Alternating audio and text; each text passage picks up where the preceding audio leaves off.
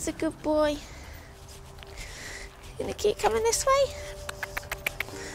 Northwest of London, Ali is heading for an important consultation with one of the pioneering members of the Vet on the Hill team, orthopaedic specialist Michael Hamilton.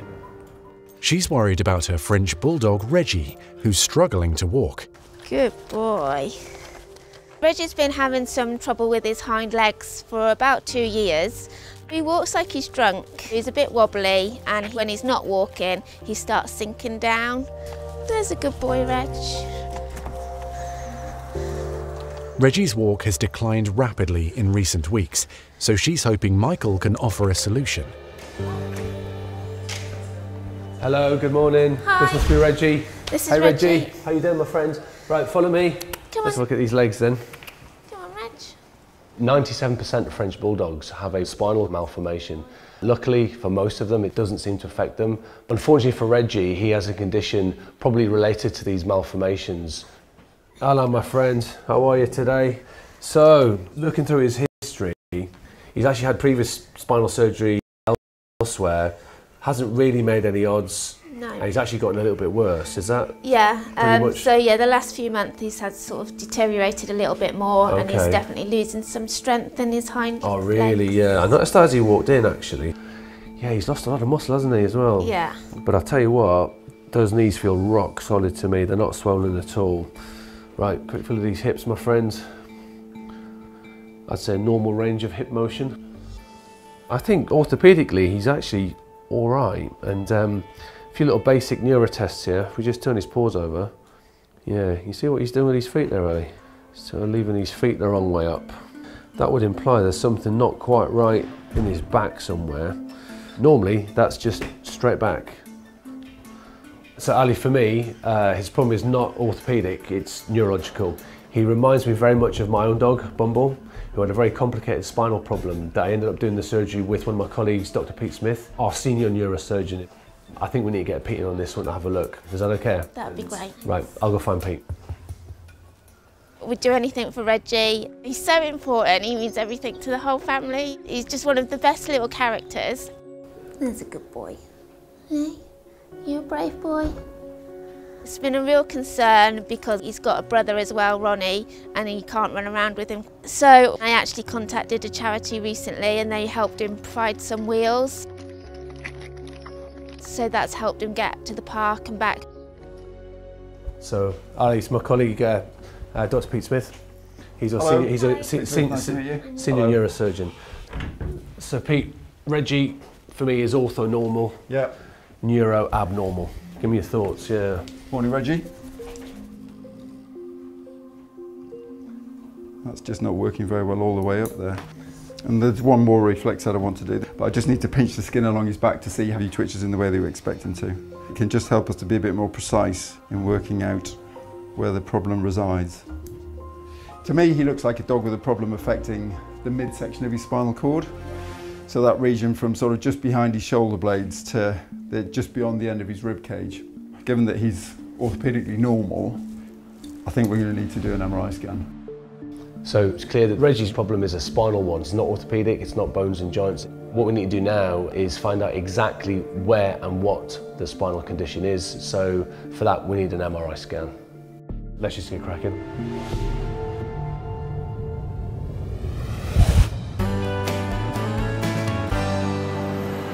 In London, Rourke and his team from Ark Animals Rescue are arriving at Scott's Richmond practice with some unusual patients. Hey, you're here to see Scott. Hi! What have we got there? Skunks. Skunks? Today we have 3 striped skunks who are here to be castrated and spayed. Hi guys. How you doing? Yeah, It's no smell. Yeah, not yet. Not yet, not yet. Right, so big day, skunk neutering day. Yeah, I hope my nose is up for it. Luckily I've got a really poor sense of smell. Come on through, guys. What do you call a group of skunks? I don't know. Smelly. Come on in. All right, well let's start with the girls then. Let's start with Daffy, shall we? Hi, beautiful. Pop it down there. Oh, hello you. You're very sweet, aren't you? So you got her since she was a real young baby? But yeah, we've raised her since she was about 6 weeks old. Wow. So I started ARC Animals back in 2015, just as a general rescue, where I would adopt any exotic animal that needed help. Are you a little kid? Are you? Most places that will take wildlife won't give them many opportunities to keep going. If they don't think they can be released, they'll be put to sleep, whereas we will make sure they're comfortable and can live their life as full as they can. Right, so I just want to have a look at her underside. That's where we're looking at the danger zone. I won't put my face too close to that. Yeah. So tell me a little bit, because I know that the scent glands are like anal glands in dogs, but they're a little bit more weaponized, Yeah, shall we say. Absolutely. Yeah, they can produce quite a foul smell when they want to, but it will be a last resort warmer, so it will be life or death. So that's why it's unlikely to happen today. However, I'm not sure what they're going to do under anesthetic. Well, yes, it might be a little bit stressful. So the hope, I suppose, is that by neutering all of them, that they can actually then live together without the chance of the pitter-patter of baby skunk feet. There is a potential of that, yeah. All right, well, should we have a look at one of the other ones then? Cool, should we get Missy out next? Yeah, please, yeah, lovely. Hello, oh wow, so like a very different colour, like almost an albino one. Nice strong heartbeats, all of them so far, so nice healthy animals. Good. Okay, let's just have a quick look at her tummy. Oh, you're so cute, aren't you? You're like a tiny little polar bear. Great, yeah, well again, you know, she's nice and healthy as well, so just a little bit more nervous. Yeah. So should we have a look at John the skunk? Okay, put her back. Hello, mate. Hello, lad. Hello. He's more characterful. Yeah, okay. Hello, champ. He definitely has got a waft. Is this a little warning of things to come, do you think? It's the boys. The boys do have a smell An over the odour. girls. Okay. Well, that sounds like us as well. All right, let me just have a little listen to him. Okay. For me, I'm happy to do the neuterings. That's not an issue. I think we're all a bit concerned about the smell. But I'm sure it's going to be just fine. It'll be a very interesting day for all of us. Yeah. Right, year 3, be good.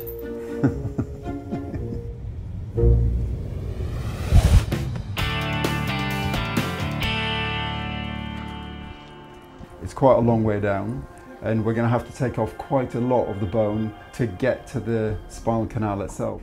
On the outskirts of London, surgeons Michael and Pete are informing Ali her much beloved French bulldog Reggie needs urgent spinal surgery. To me, he looks like a dog with a problem affecting the midsection of his spinal cord. Scans revealed important clues about Reggie's malformed spine. They sometimes get a little pocket of fluid sitting right next to the spinal cord, and it compresses the spinal cord, but it also disturbs the way spinal fluid flows over that area of damage, and that in itself has a knock-on effect to damage the spinal cord. I wouldn't feel happy if we didn't provide some extra stability at that area. The CT scan images were then sent off to create a high-tech 3D model, including crucial drill guides to be used as a vital reference during Reggie's surgery. The latest big innovation in surgery over the past few years has been 3D printing. We use a company called Vet3D, a chap called Bill Oxley, himself a very experienced spinal surgeon. We send the scans to Bill, and what we've got made are these little prints that will fit onto Reggie's bones perfectly. And so 3D printing has revolutionised our surgeries over the past few years. If the surgery goes wrong, it could leave Reggie completely paralysed. So how long will the surgery be? Is it quite complex? It's quite a delicate procedure. You're trying to basically recreate the channel that the fluid could flow a little bit more easily. Without surgery, the 7-year-old will almost certainly lose the ability to walk on his back legs. Quite anxious about the operation. He's not in any pain, so the decision to have surgery is quite a difficult one because he is still mobile and he can get around. So we'll keep all our fingers crossed that this surgery will be successful and he'll enjoy a good quality of life in a few weeks' time. So Ali, yeah, I mean we're in agreement. So let's just get cracking, I think. Okay, you be brave boy. Good boy. With Ali He's part of the family, isn't he? And just watching the way she was looking at him, I mean, it melts your heart every time. But this condition for Reggie is becoming progressive. Good boy.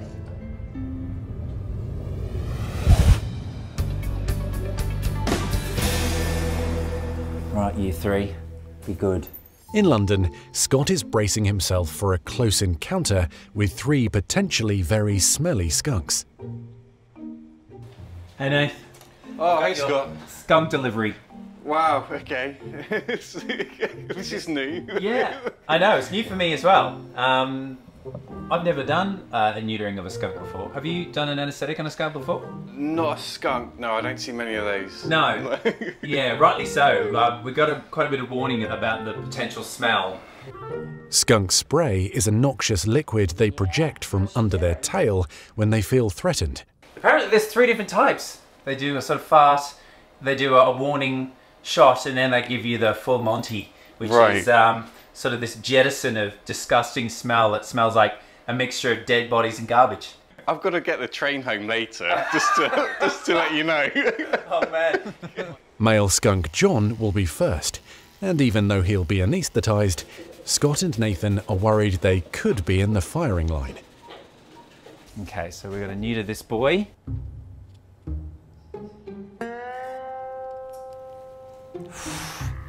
Oh. Oh my God. Oh. You just let it go. Oh my God, that's really in the back of my throat. Oh, I suppose I am taking his balls off. Oh my God, that is horrific.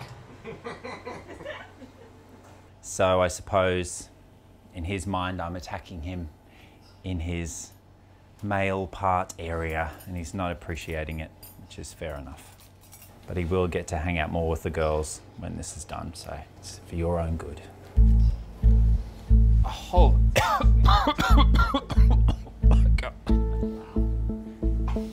Oh, there should be a law against that. That is nasty. Over my 25 years, I've done many smelly in operation. This is up there, definitely on the podium, I would say, for stinkiest procedure, but it is a skunk, so what was I to expect, you know? Right, oh, goodness me, I need to go and get some fresh air. Who's sleeping in the shed tonight then? Oh gosh, I need a good, I need a good gargle and a good shower. Lucky Scott, he gets to do 2 more skunk surgeries, and who knows what might happen. Good girl. Who's your sister? Hmm? So that was pretty stinky.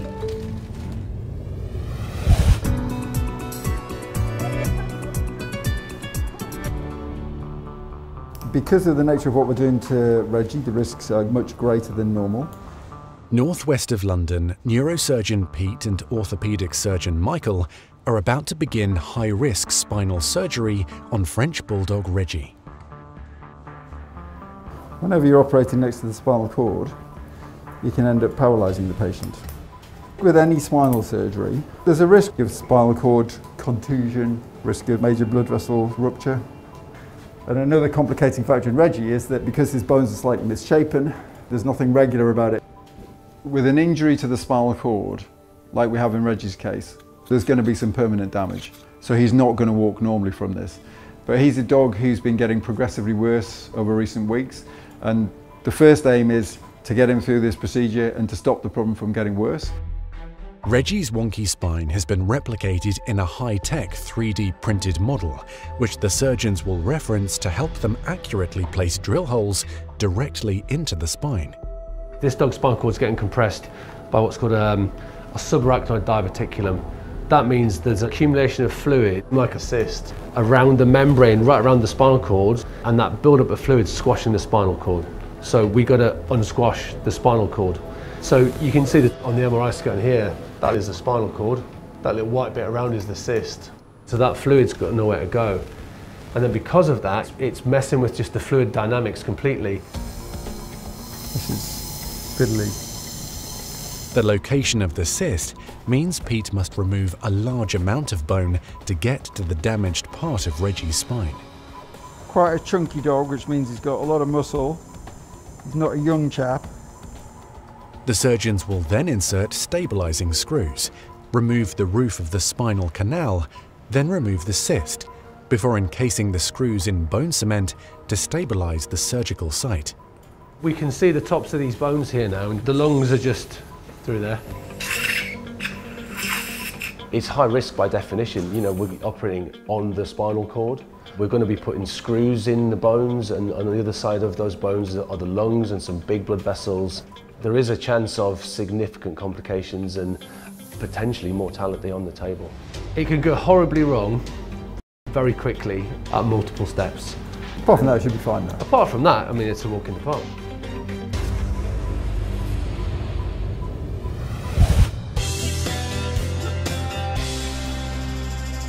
What do you think of Polly? She's good. You love her, don't you? In the north of England, Karen and her grandson Ethan have come to see new Vet on the Hill member Louisa, as they're worried about their 7-month-old Shih Tzu, Polly. In the last 3 days she's been quite poorly, with sickness and diarrhoea, but it's got quite severe. Ethan and I have been up since 4:30 this morning with her, cleaning and cuddling her and making her feel better, but we're quite concerned about her now. Polly, please. No. Come on, Polly. So Polly's been rushed down to us. Her owner's really worried because she has had vomiting and diarrhoea, and she's passing a lot of blood from her back end. She's only 7 months old, so she's really, really worried that there's something quite nasty going on. She's an eater. She's an eater. She's been a bit quiet and she eats Okay. bar, flowers. So she eats things that she shouldn't do. She certainly does. She looks pretty miserable, doesn't she? She's a little bit pale there, isn't she? Ethan, do you want to help me? Yeah, okay. So what I need you to do is, I need you to stroke her ears. I need you to stroke her ears, that's it. That's it. Because I think seeing you makes her feel better. She's had a poo and was little black. So the poo looked black? Little bits. Okay. She was bleeding yesterday. Yeah, so she's had bloody poo as well. Yeah. Okay, so what that could be is that she has got some blood somewhere in her guts, and when the blood gets digested, it looks like coffee grounds. It's always really worrying when you've got any pet that's passing blood in their vomit or feces, but when you've got a younger dog, potentially this could be a nasty viral infection, something like parvovirus, which we know is life-threatening. They can have a really, really nasty hemorrhagic gastroenteritis, or she's got a parasite infection, or that she swallowed something that's stuck and she's actually got a blockage. So what I'm going to recommend that we do, we keep Polly in with us. We'll do a blood test just to check her general health, and then I think I would like to do an ultrasound scan of her tummy and just check that there's nothing going on in there that we could maybe quickly fix. So she's sleeping in tonight? So this is an animal hospital where we're going to try and make her feel a little bit better. Polly's owners are really, really lovely. She's only 7 months old, and they've got a really, really lovely bond with her, and you can see that they're so worried that they're going to lose her, so it's really important that we really try and find out what's going on with her so we can fix her. So what we'll do is, we're going to keep her in with me, and we're going to give you a call in a couple of hours. Bye. See you in a couple of days. Thank you very much. I don't want to go. It's okay, I'll look after Ethan, I promise. I'm going to look after her, okay? Thank you. And You go and have a nice day, okay? bye now. Bye. Bye.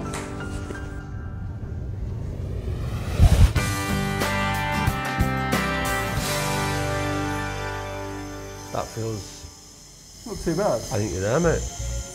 I think that feels pretty good. Just outside London, Pete and Michael have finally reached the area of French Bulldog Reggie's spine they need to stabilise.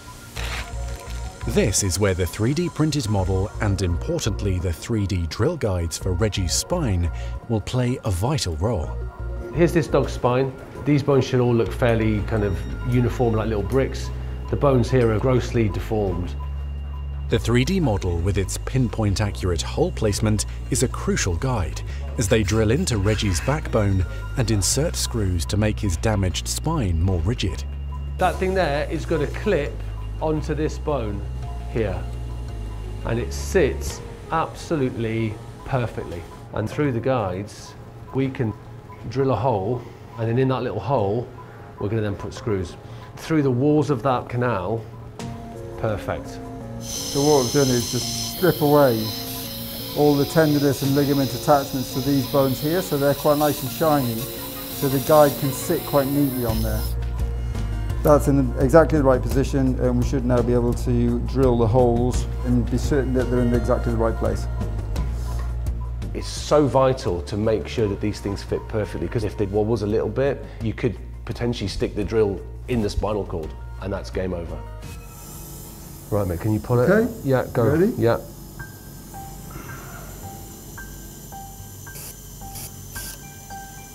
Michael and Pete take turns drilling the holes for the 8 screws that will go into Reggie's spine. Very dense, this one, isn't it? One false move could prove fatal. Even if we've got the guide in the perfect position, that only tells us where to start drilling from. If we just put a load of pressure on, we're just going to go straight through into the chest. If we go too far, we could easily hit one of the major blood vessels running underneath the spine. Can you put your thumb, do you think? Yeah.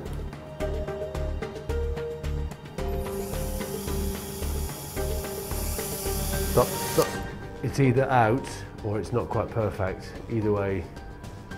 Yeah. That's good. You can't really re-drill it, do you know what I mean?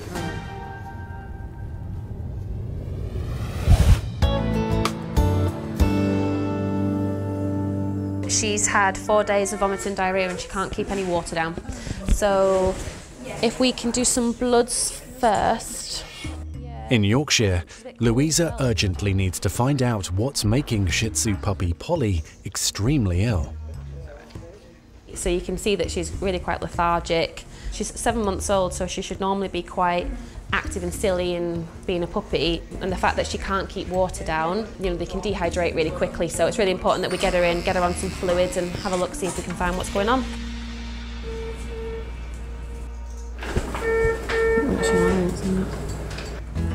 I think she's more flat than I thought. Can you see it raising at all? So we're actually just struggling to even see a vein where to take bloods from because she is dehydrated. It's okay. Taking bloods is actually really tricky today because she's so dehydrated that her veins are collapsed. So I'm actually struggling to find the veins where we normally take them from. It must be in that groove there. Goes to show how poorly she is that I can't see this vein. Okay, I think let's do a leg. Louisa and nurse Nikki are now attempting to take blood from the desperately ill puppy's leg. It's good news that we've taken some bloods now from Polly and we're getting her on a drip so we can put lots of fluids into her system and sort of rehydrate her and make her feel a little bit better. So once we've done that, I'll check the bloods and we'll make a plan and see where we go from here.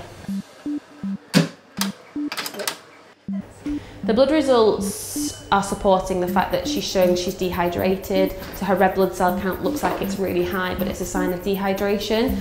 And her white blood cell count is super high. So she's obviously got some sort of infection or inflammatory process going on that's making her feel really poorly. She is only 7 months old and she's obviously got something nasty going on. So we need to try and find the source of this infection or inflammatory response that's going on so we can try and fix it, which is why we're going to do the ultrasound scan next. Okay.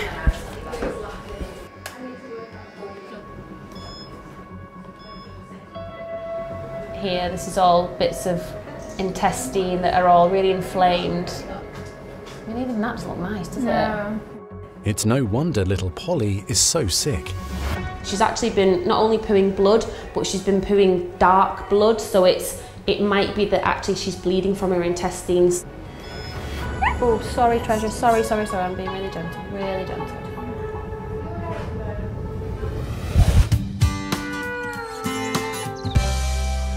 So we've got one more to go. So this is the last one. Okay. Yeah. 50 kilometres from London, Michael and Pete have almost finished drilling holes into the wall of Reggie's deformed spine. Yeah. Yeah, just absolutely perfect.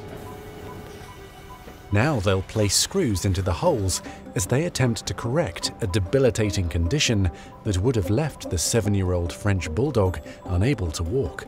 So we're fusing kind of 4 bones together over the space of 3 discs. So this is the first screw going in. The biggest risk is placing the screws in a perfect position. If it goes off target and maybe fractures the bone, or worst case, you go the wrong way the other side and stick it in the spinal cord, and that's bad news. That's a paralysed dog right there.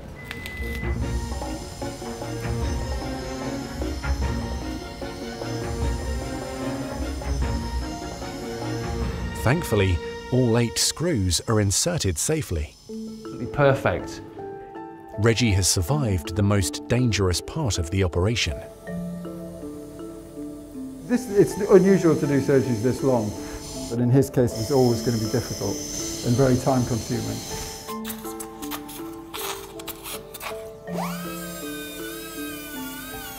As Pete begins cutting off the roof of the spinal canal, surgery has already been going for several hours. You have no choice. Once you've started, you're committed to finishing. But sometimes you have to drink, and that was like the best drink you'll ever have. It's like that cold beer on a hot sunny day. Perfect.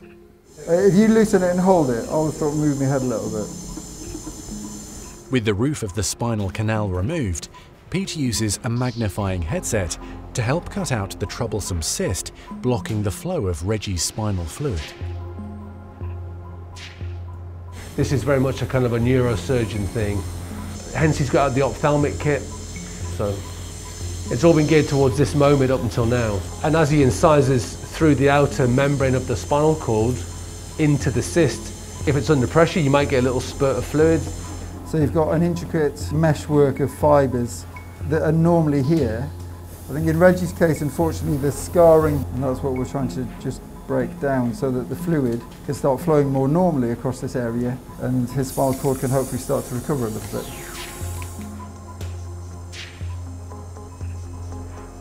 That's gold, man. That's hard to get. Okay. Pete has finally removed the damaging material that had all but paralysed Reggie's back legs. So we're in the home straight now, so that stuff there that Pete's just shoved in. Really delicately inserted. That little bit of stuff that Pete delicately shoved in there. You lay it over a membrane, it will hopefully reform the dura, sealing the spinal fluids. We're pretty happy at this point. Pete's done a cracking job, so now we've just got to connect these screws together with bone cement, close them up, get into CT, and then we'll really see, are those screws as perfect as we think they are?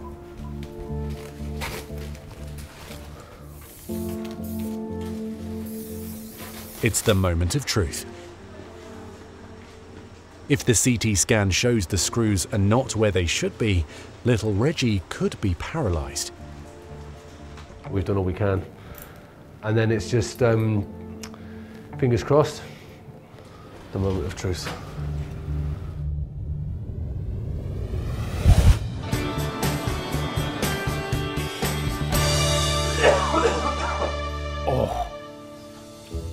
Oh my God. Oh yeah. You just let it go. In London, Scott is still reeling after copping a blast of very smelly male skunk spray during neutering surgery. Oh my God, that's really in the back of my throat. So he's understandably wary about 2 more skunks, girls this time, that also need spaying. Come on, Nico. There we go, there she is. Hey, yeah, so cute, aren't you? Here we go. So, like, skunk nappy at the ready. Scott's hoping his inventive new line of defence will save him from further skunk attack. If we just kind of wrap her bum in that, then I'm kind of covering the danger zone. What do you think? Yeah. Yeah. Do you want to go for it? I think let's go for it. Good girl. Daffy is the first girl. Wasn't too bad, hey? And thankfully, she's very ladylike. Thank you for not sharing your scent with us. We appreciate that. Okay. And Sister Missy is equally well behaved. Surgery's gone well, so happy vet. Lovely. Right. 2 hours later, Rourke and his team are back to collect the patients. Hi guys. Hey, Here you go. It's John! Stinky John. Oh, he really took my breath away, seriously. Did he? Took my breath away, oh yeah. They were really very, very good patients. The girls were very well behaved and surgery went without a hitch. We did John, and as I was castrating him, he decided to let off. I was not prepared. So yeah, I'm still clearing my throat a little bit, but I was taking away his testicles, so he was mounting a dirty protest. But no skunk babies. Hopefully at some point they'll be able to enjoy each other's company. Absolutely. But yeah, so it's gone all very well, really. Well, thank you so much for doing it. Oh, you're so welcome. Are the windows open the way home? Yeah, windows open, I think for sure is definitely the travel of choice. Yeah, thank you so You're much. very welcome. All right, bye guys. Thank you. Bye. Bye. Waft, take it with you. Why don't you go? No. Yeah, see you later. No. Bye. You just stand outside until it airs off.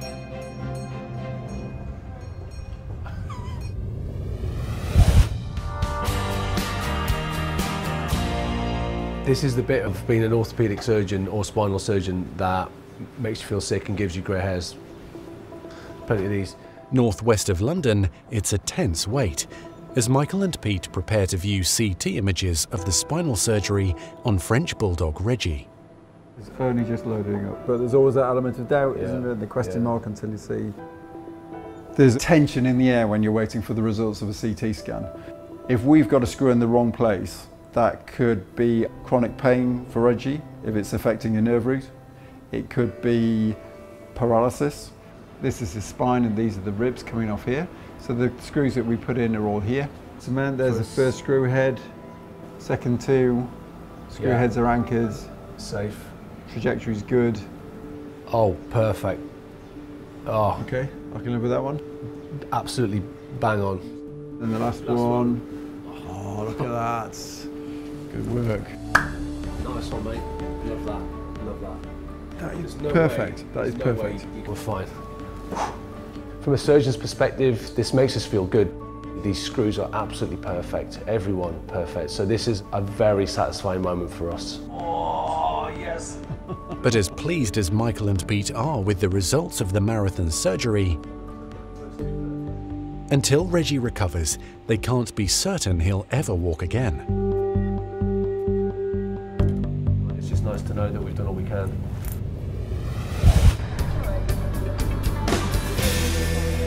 It might be that actually she's bleeding from her intestines. In North Yorkshire, Louisa is performing an ultrasound scan on 7-month-old Polly to find out why the young puppy is suffering from a potentially fatal bout of diarrhea. So this is just all just poo, poo, poo, poo, poo, poo, poo, bow, bow, bow. Poor Polly is suffering a severe case of gastroenteritis, and unless it's treated quickly, it can be deadly. I've seen particularly young dogs that get hemorrhagic gastroenteritis become really dehydrated and they essentially just poo fluid and blood. Sometimes they die. So this is the stomach. It is just really, really full of liquid and little bits of old food. It shouldn't be that much full of food when she's had vomiting and diarrhea, so she's not really been eating anything. Just lie there. I know, I know, I know. All of her intestines are really, really quite poorly. They're dilated, they're full of fluid when they should be all collapsed and empty because she's not been eating. So now we're going to try and see if there's any obstruction, so there's nothing stuck somewhere that would require us to go straight to surgery. But what we're going to do is we're going to go back and try and see if there's anything else that we can see, otherwise we'll just treat her for a nasty bout of gastroenteritis. So I can't see any obstruction, so I can't see a foreign body, so we'll treat her for a nasty hemorrhagic gastroenteritis sort of thing. Hope that she feels better. All right, sweetheart. Oh, sweetheart. I feel like it's good news that we've not seen an obvious obstruction, so that's positive, but I'm still feeling a bit worried that even these gastroenteritis cases in a young dog, they can still be potentially quite life-threatening. We're just drawing up some antibiotics. I'm going to do 2 types of antibiotics to attack 2 different types of bugs. I don't know what's making her so sick, but I'm going to try and attack it from both sides based on how she looks, her blood test and the ultrasound scan. If she can have that metronidazole slow IV. Right. Polly will stay overnight on an IV drip to replace desperately needed fluids. Louisa's confident her little patient will make a full recovery. Good girl.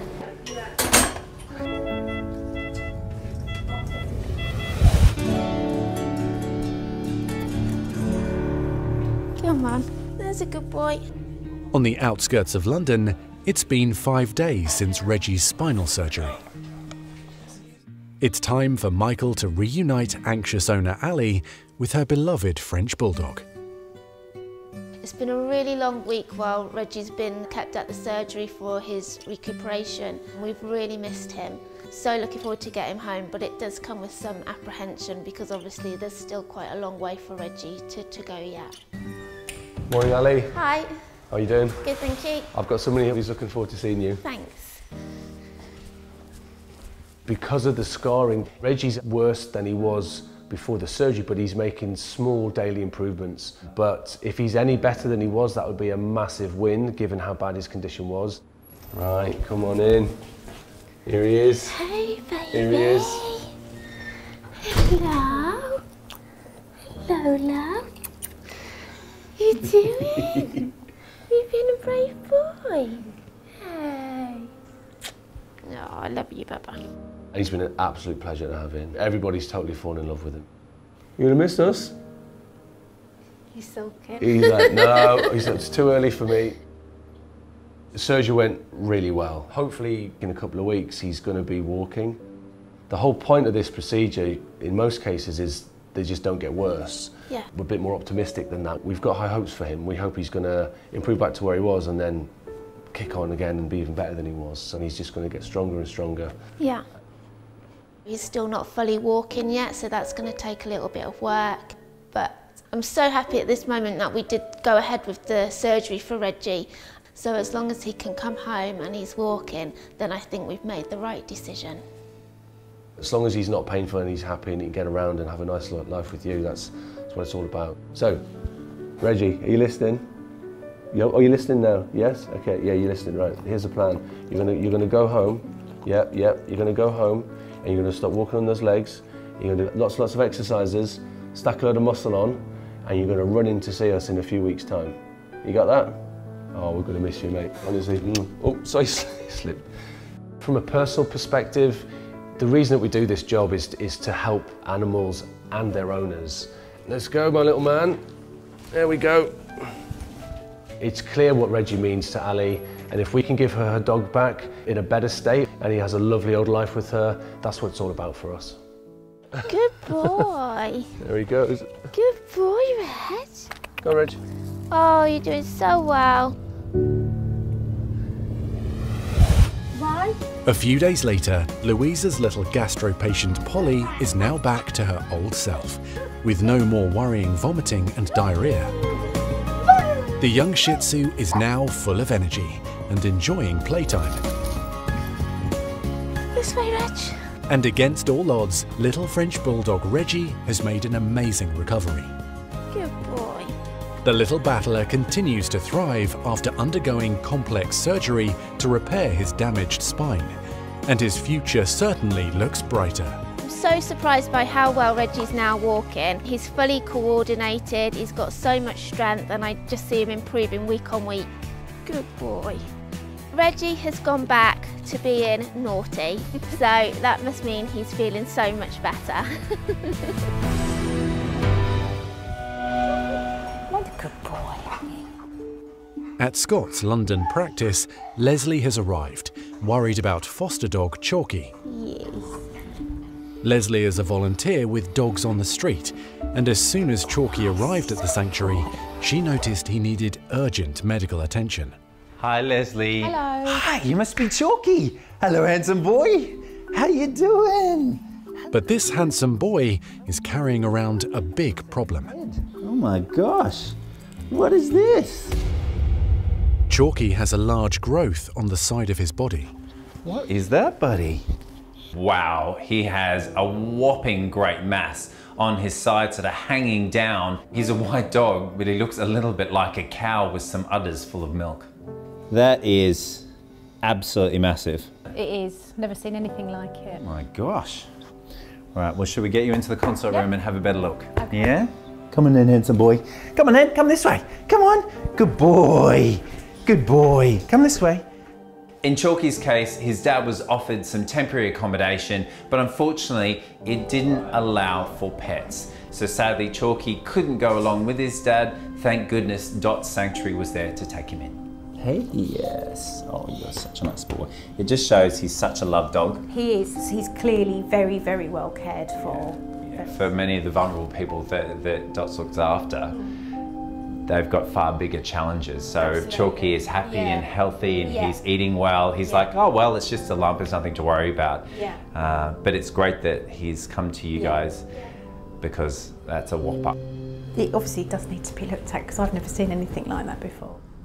So how long do we think it's been there for? Do we have any idea? I really don't know. He's been with us for a couple of weeks now, and he came in like that, so I don't know. Okay. I'm assuming a long time, because it's huge. And I'm hoping it's nothing too serious. Here we go. So if you want just holding his head for me, that's it. Let's just have a really good feel of this. Very warm, obviously very vascular. I'm sure you won't mind missing that, will you? Huh? So we can focus on the handsome bit and not the less handsome. He is very handsome. You are a handsome boy, aren't you? Yeah. This lump really is quite shocking. This mass has grown absolutely massive. It's very vascular, it's very heavy, and it will be causing some discomfort as it stretches some of his abdominal muscles away from his body. Thankfully, I can get my fingers underneath. It is attached to musculature, otherwise it'd be on the floor. So it is attached, so we'll have to cut through a little bit of muscle to get rid of it, but I know that I'll be able to get good margin here, so even if this is something that's of concern, I'd be hopeful that we'll be able to give him cure by performing surgery. There's two reasons really why we should be removing Chalky's tumour. First of all, it is massive and unpleasant and will be causing some discomfort, but there's also the chance that when a tumour grows to a certain size or grows quickly, it could be a sign of cancer. How do you feel? I mean, I think it is the right thing to remove this lump, but I do think that we should send off this mass, and hopefully it's not more bad news for this gentleman, and instead it'll be a clear bill of health, a weight off Daddy's mind and a weight off your body. Hey, yes, yes. Does that sound good? It will be very interesting to find out, whether it's just benign, whether there's a little bit more to it. Fingers crossed it's nothing more, but he's in the best place. He really is. Do you want to give him a little kiss, good boy? Hey? Kiss him, boy. Good boy. I know. You're going to be good boy.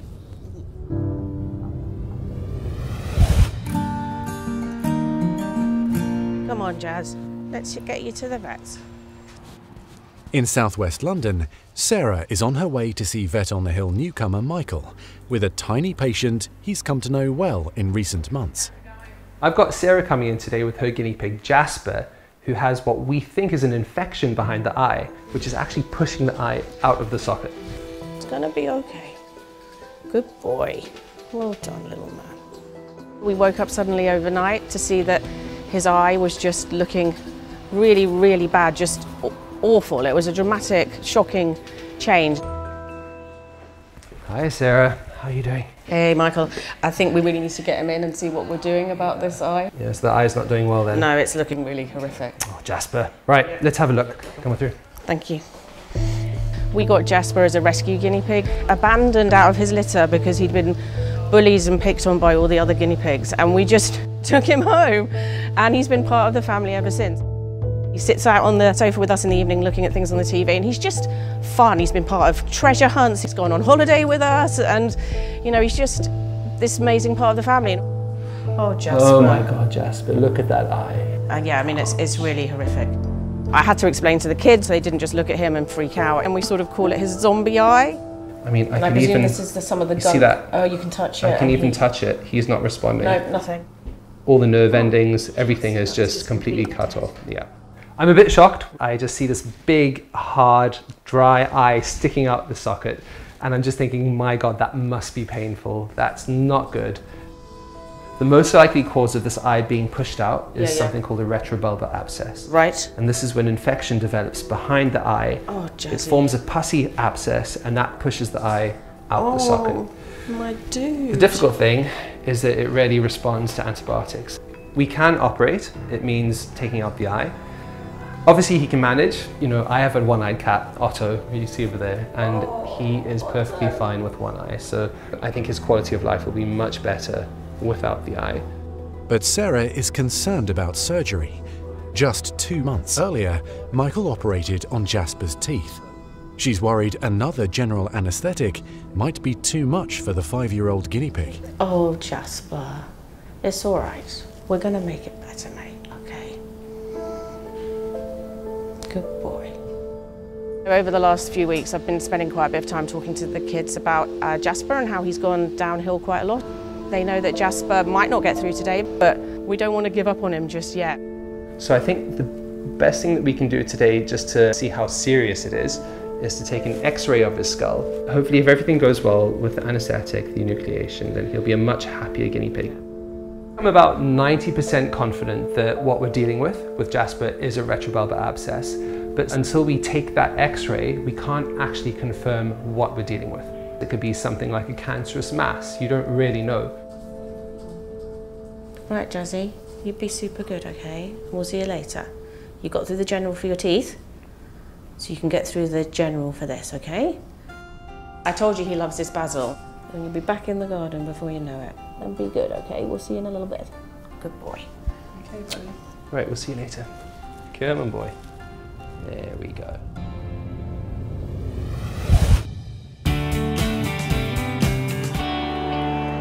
So this is Chalky. Very, very handsome Chalky until you get round to this side. Yeah. What is that? Yet to find out. It's a very, very heavy lump, isn't it, buddy? Yeah. That's got to go.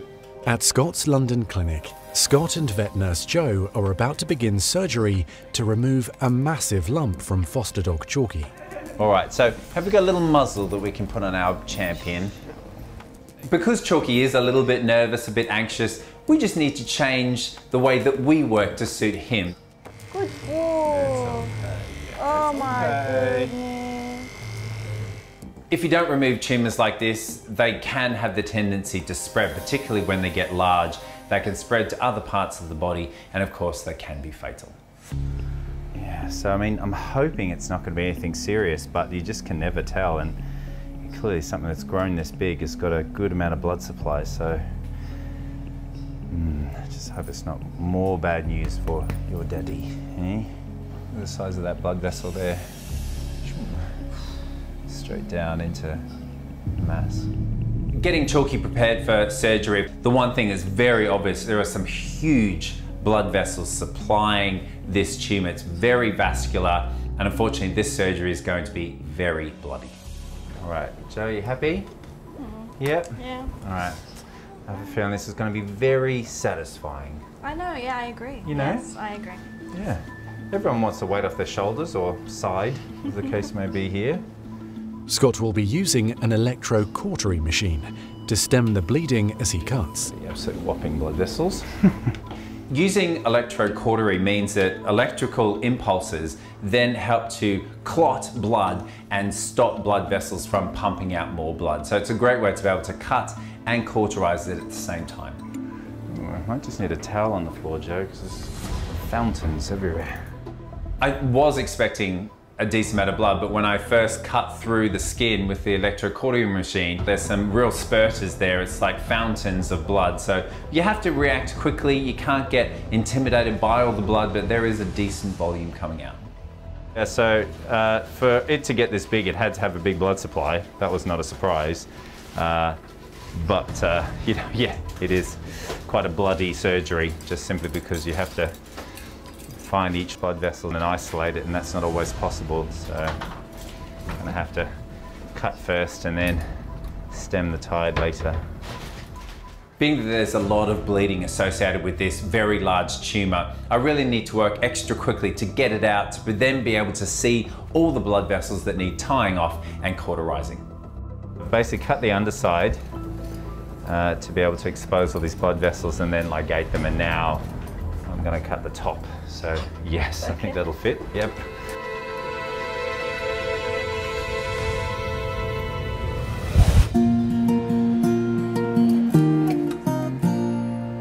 So I think the best thing that we can do today, just to see how serious it is to take an X-ray of his skull. In southwest London, Michael needs to anaesthetise guinea pig Jasper so he can X-ray him and assess the severity of his dysfunctional left eye. Quick pinch. So with guinea pigs, anaesthetics are always a risk. They're just a lot more delicate. So sometimes the drugs that we use can just hit them a bit hard. So during the actual procedure, there's always the risk that they might just pass away. I think he's sleepy enough now, so let's take him through and get that X-ray. He's completely zonked. Hey, let's go. There we go, good boy. Okay, let's get this X-ray. There we go.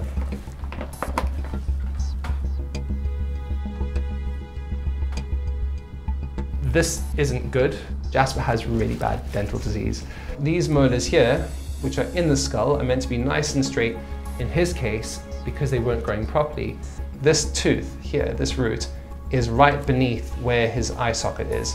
And that's why we've now got this infection, this retrobulbar abscess, which is pushing the eye out of its socket. With his diagnosis confirmed, Michael and Nurse Lucy proceed with surgery to remove the dangerously infected eye.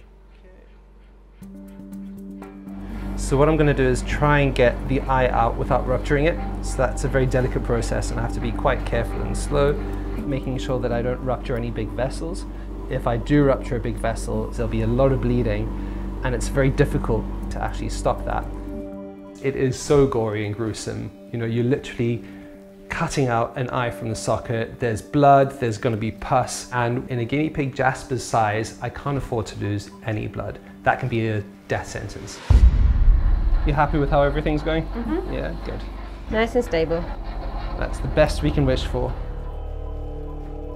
If the drugs are too strong, then basically that can affect the heart, and if the heart rate's too low, that can be life-threatening for them. Doing an anaesthetic on any small animal, my stress levels go through the roof. If it does look like there's a possibility that he could wake up, that can increase his anaesthetic agent, or there's other drugs we can give. It's just important to make sure that we're monitoring them constantly and start to finish. A lot can go wrong at this stage. It is a high-risk situation and we can't assume that he will come out alive the other end. As you can see here, I've cut away all the tissue that's holding the eyeball in a socket. There's just a tiny bit left here, so I'm at the point of detaching the eye. Oh, there's a bit of pain there, so there's a nerve.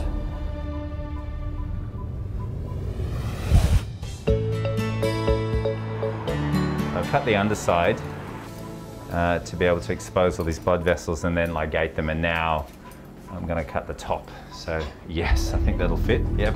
At Scott's London practice, it's the moment of truth for Chalky. You ready?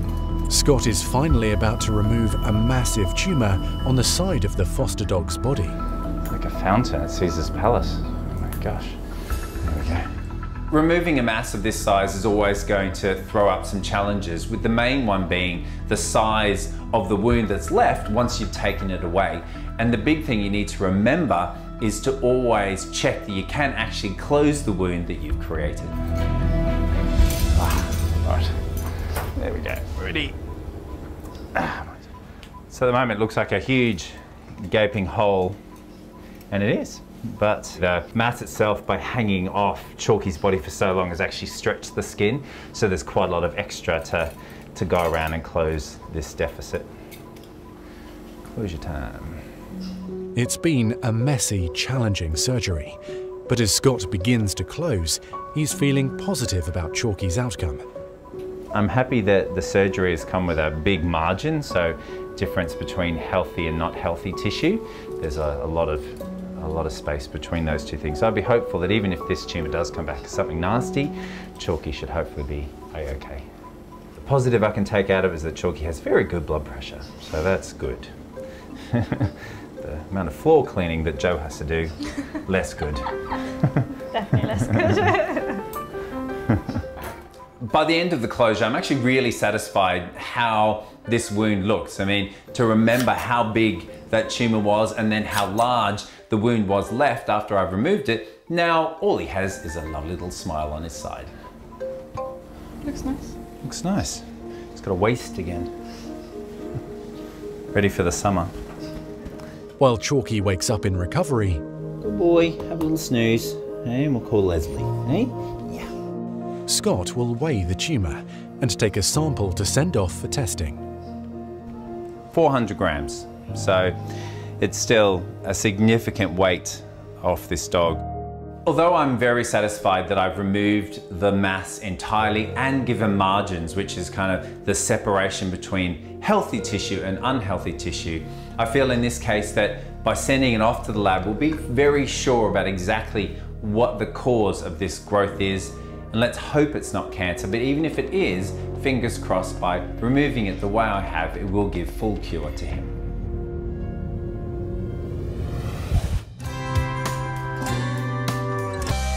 Oh, there's a bit of pain there, so there's a nerve. Do you want to pop another drop of Marcaine in there? Mm-hmm. So this is just some local anaesthetic to make sure that Jasper really can't feel anything.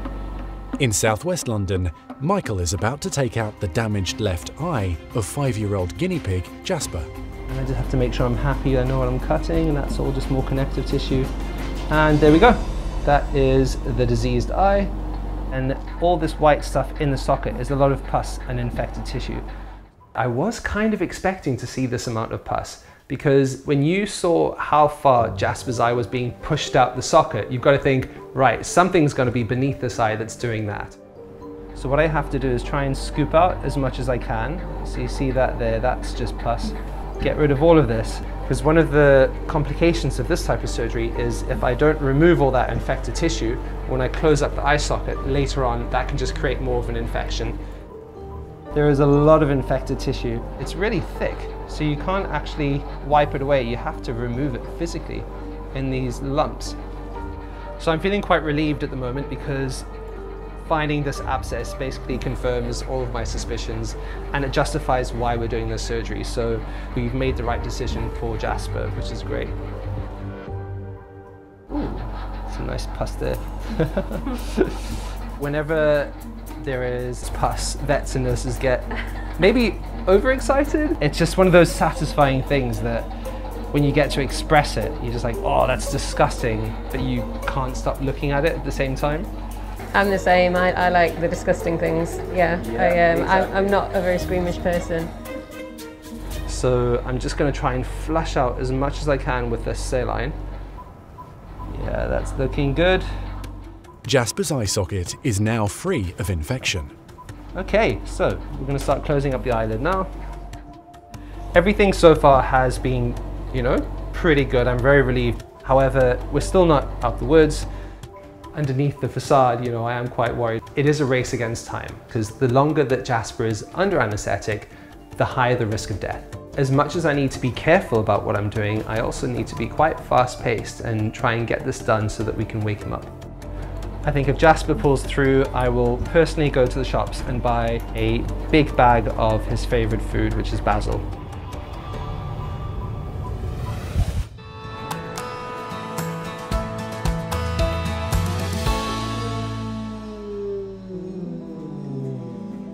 In London, Chalky is finally waking up after surgery to remove a massive lump from his abdomen. And Dot's foster carer Leslie has returned to pick him up, acutely aware of how much Chalky means to his loving owner.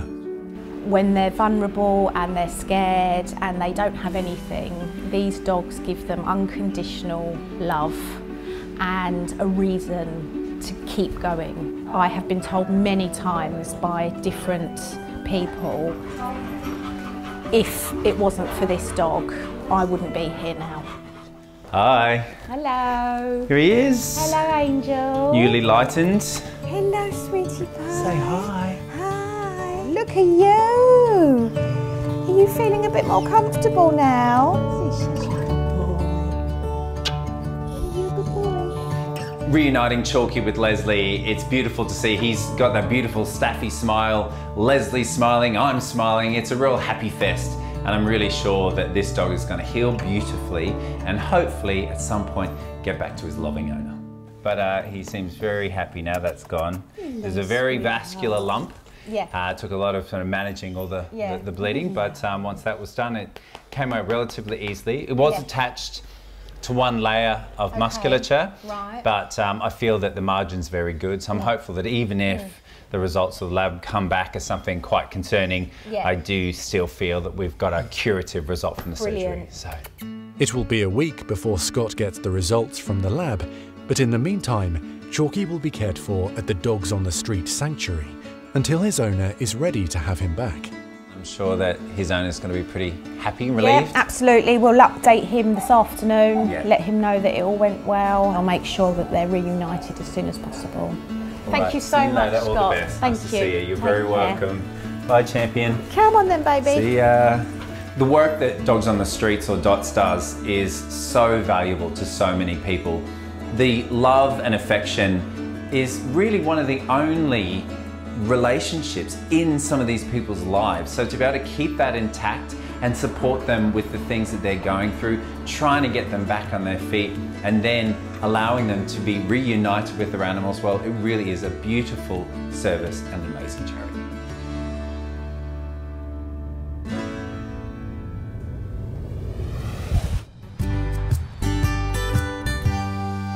So I'm just doing the final knot of stitches.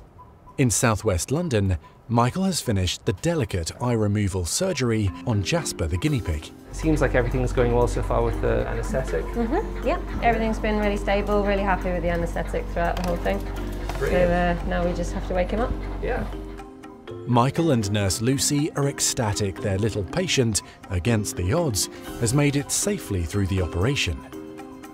I think I'm very happy with how things have gone at the moment. However, we have to hope that he wakes up quickly so that we can get him eating again before Sarah comes to pick him up. So we're still holding our breath. For owner Sarah and her children, it's been an anxious day. You just sort of worry how the little guy's getting on. Keep looking at your watch, keep thinking, how's he getting on? You know, is he going to get through this? We've been joking we're going to get him like a little eye patch. One-eyed bandit boy, maybe he'll new career as a pirate or something. Hey, you feeling okay?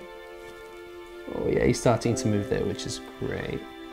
Right now I'm really happy because we can see signs of life. He's starting to move, you can see a bit of a twinkle in his eye, so he's back in the room basically. Look who it is! There's your mom. Oh, Jazzy! Oh, matey! Moments like this are what I live for as a vet. You know, giving a sick patient back to the owner and just seeing their reaction. It's such a satisfying moment. It's what really drives me to do this every day. Oh, good boy. And then just let him chew it. Okay.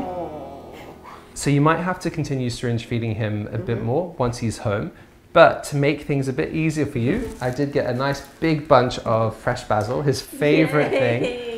So yeah, he can munch on that later on when he's a bit more awake from the anaesthetic. Okay. Yeah. Do you want to smell the basil? Okay. Oh, no. He wants it. What's that? Okay. Do you want to smell it? You can eat some of that later on, okay? Not right now. Jazzy, little man.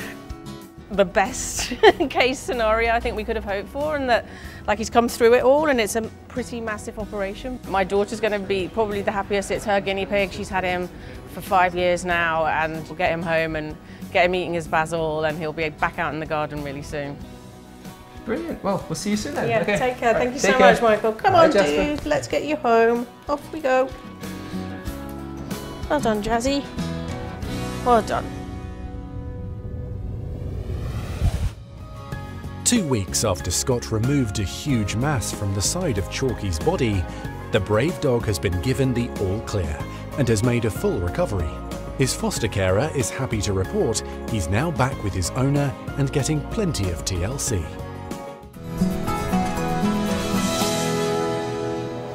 Good boy.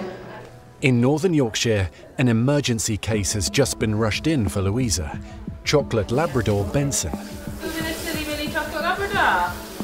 The owner's been playing around with him in the park and he's collapsed and he's off his back legs. The temperature is 42.2 degrees C, which is alarmingly high. That can actually be impacting his organs, his brain.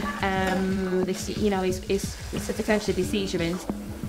Benison's been running around like a lunatic with another puppy, and he's just got himself so hot and worked up that he's actually suffering from heat stroke. I know. Waiting outside, Benson's owner Sharon is sick with worry. I had a chocolate Labrador for 13.5 years and he died last May. It's like losing a family member, and it's given me a fear of losing my new dog, just really upsetting. So, you know, losing another one is like heartbreaking. I don't want to do that, so hopefully he's going to be all right. Give me a little drink. Good boy. Heat stroke is life-threatening because when the temperature rises within the body, it can cause our organs to shut down, so it's really, really dangerous. We have had cases where we can't save them, or they've already come to us and they're dead, which is a scary thought. We need to get him cooled and then we'll try and see if we can keep his temperature nice and stable.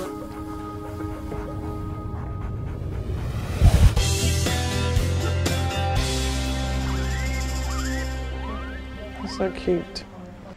In London, anxious owner Suzanne is returning to Scott's Isleworth practice with adored guinea pig Nugget. It's just that eye, look at it. It looks like a fish eye, doesn't it? It looks like a sort of cod. It's a bit crusty around there where I've been putting the drops in. Last week, after examining Nugget's bulging eye, Scott prescribed medicated eye drops, hoping they might help fix the problem. I can't see much improvement with that, with Nugget's eye. It's a bit scary. We'll have to see what happens today. Poor little pig. So cute. Hi, Suzanne. Oh, hi, Nuggets. Hi. Hello, you. You're looking very warm and cosy in there. All right. It's the best place for him. Do you want to bring him in? I'll bring him in, yeah. Yeah, okay. come on then, let's go. Right, so... Right, take a look at that. Yes. How you been getting on with those drops? Yeah, he's been fine. He hasn't really complained about anything. He's just hasn't. He seems okay. Yeah. Just holding him around the bum there, just sort of support him like that. That's lovely. So, yeah, I mean, he still kind of looks like he's looking at something, doesn't he, up in the sky? I must say I've never seen an eye look quite as prominent in a guinea pig as this. Poor piggy. There's a couple of ways that we can determine if an eye is functional or not. First, we use what's called a menace reflex, which is basically kind of almost fake poking the guinea pig in the eye. And if you see a finger coming towards your eye, you will close your eye to protect yourself. Yeah, you can't. That other eye is definitely, you can definitely functional. Yeah. In this case, this guinea pig wasn't flinching when my finger was going towards it, so it shows that the eye probably does not have any vision. I'm gonna have a little look in the eye. Yeah. Oh, he's watching the way you're going with his... Look, he's turning over. Oh, I'll pick it up again. Oh, you poor thing. Yeah. This is a bit clingy, look at this. Buddy. I've never seen him so clingy. On this side, we have an eye where the pupil closes down when it's exposed to light, which it does because it protects the retina at the back of the eye. On this eye, however, the pupil doesn't move, no. So what it could mean is that there is something behind the eye pushing it out, and that could be something up very nice. So that's the bit that we need to investigate today. Right. But what I think we need to do is, because it's not actually improving, oh, he loves you, doesn't he? That's sweet. Because it isn't improving and it's a kind of consistent likelihood of discomfort, then it's a welfare issue to remain in place. So that's kind of where I think that it is best, sadly, that we do remove his eye. Yes. Clearly this eye is being pushed out of his head, whether we like it or not, and it will either become injured or cause him discomfort. So from a welfare perspective, unfortunately, the best decision is to have the eye removed. Poor piggy.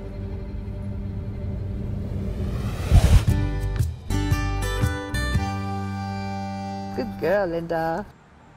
In London, Jackie is bringing Linda in to see Michael, desperate for help for the little rescue pug. Linda's a good girl, isn't she? 8-year-old Linda has had a serious skin issue ever since Jackie saved her from a puppy farm in Hungary. Off to see the vet now, good girl. Linda has a skin fold issue where the fold above her nose is too thick. She's really struggled with it medically. She rubs her face, she's caused eye ulcers in her eyes from rubbing her face. Good girl. Jackie's hoping Michael will have a solution to finally bring Linda some relief. Morning, Jackie. Morning. Hi, gorgeous. Hey, Linda, how are you doing? Hey, how's she doing today? She's great, okay? Yeah, she's good. Hey, brilliant. Well, should we go inside? Have a chat? Great. Let's go. Thank you. Okay, so how's everything been? Because I know that last time we spoke, we discussed trying to manage the skin fold. What have you been doing to try and keep them clean? So we've been using the pads, yeah, and we've also been using the ear drops that you gave me, Michael. Yeah, with the antibiotic. With the antibiotic, yeah. Linda's got a condition called facial fold dermatitis. So basically this is something that pugs get quite often. And it's when there's so much extra skin on their face, you end up with painful, inflamed skin. It becomes really itchy. And in Linda's case, she keeps trying to paw at her face because of the irritation. Exactly, and you can see even though we're doing all of that every single day, that skin in there just looks so inflamed and moist, doesn't it? So let's just have a quick look at how deep these skin folds actually are. So I think the main problem that we're seeing is here between the nose and the forehead. And can you see that ulceration and that inflammation there? Yeah. So sometimes surgery is a permanent solution to this problem. The problem with facial fold dermatitis is that you have these layers and layers of skin. It becomes really moist and dirty inside there, and that's the perfect breeding ground for infection. So I basically decided there and then surgery is the best option. And we remove some extra skin to reduce the size of the skin fold, and you eliminate any possible infections from recurring. So what would happen, Michael, if we didn't go ahead with the operation? She would just have a lifetime of constant skin infections, constant irritation. And we know that sometimes it gets so bad with Linda that she really starts pawing at her face and rubbing her face. And that can lead to really dangerous eye ulcers. And there have been numerous pugs that have actually had to have their eyes removed. When deciding to go for surgery, there are several risks involved, especially with all the flat-faced dogs like Linda. Pugs do unfortunately have higher anesthetic risk, and that's just due to their inherent breathing issues. So we never go into this decision lightly.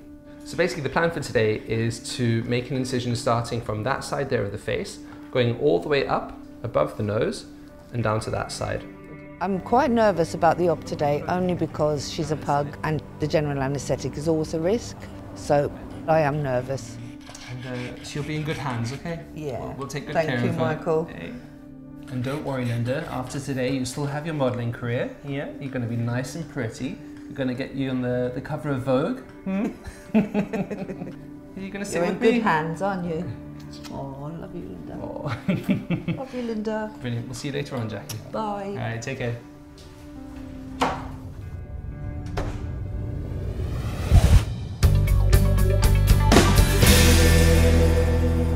Poor little eye.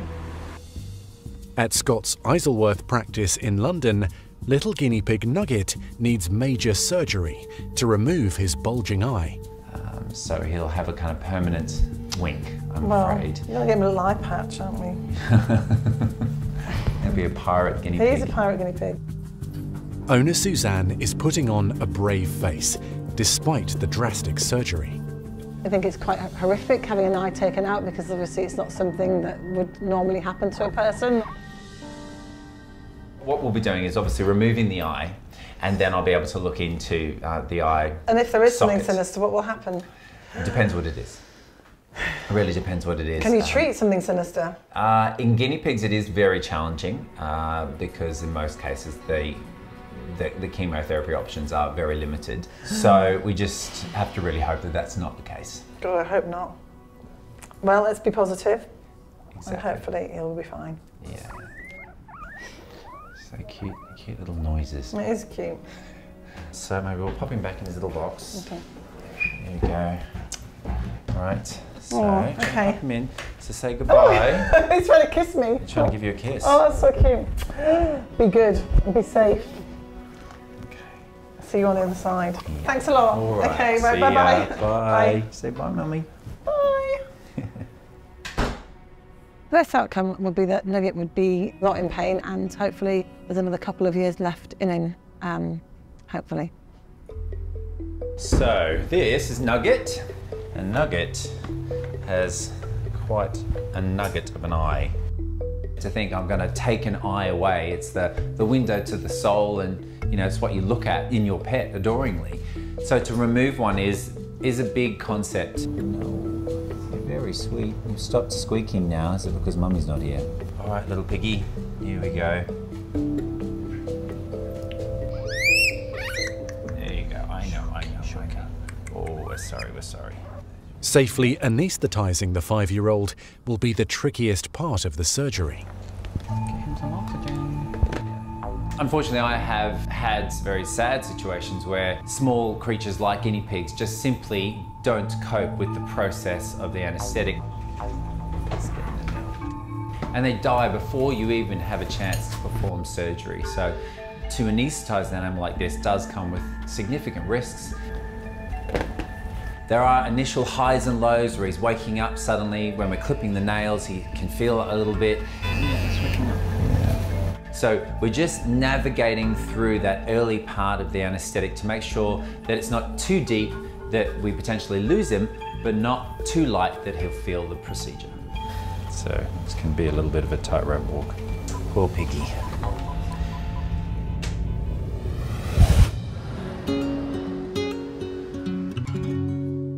We need to get him cool, and then we'll try and see if we can keep his temperature nice and stable. In North Yorkshire, Louisa and her team are frantically trying to bring down Benson's temperature. The 9-month-old Labrador is suffering potentially fatal heat stroke. We're going to kind of rapidly cool him. We'll stop before his temperature gets too low.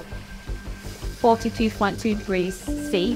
He is red hot. His temperature is 42.2 degrees going up, so a dog's temperature shouldn't exceed maybe 38.8 degrees Celsius. As the nurses cool him down with cold water, Benson's owner Sharon worries she could lose the young dog she's fallen deeply in love with. When I lost my other dog, the house was empty, I couldn't cope, so at Christmas time we found this other litter. We went to Norfolk and got him from Norfolk and then brought him home on New Year's Eve. He's grown like a big giant now. He's a massive 9-month-old Labrador and he's just my world. So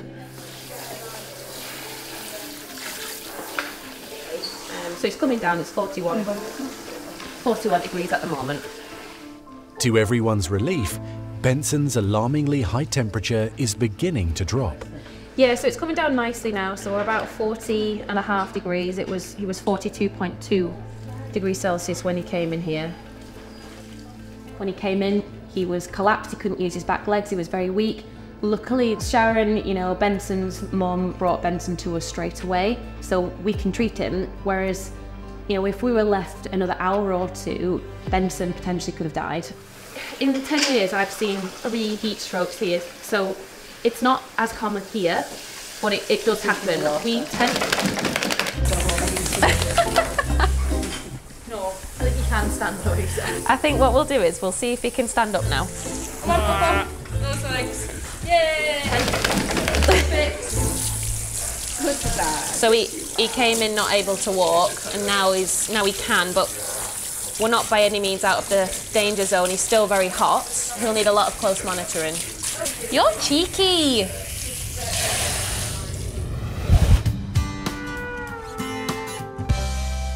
So basically the plan for today is to make an incision starting from that side there of the face, going all the way up over the nose. At Michael's practice in London, Linda the pug is about to get a facelift to help relieve her aggravating skin condition.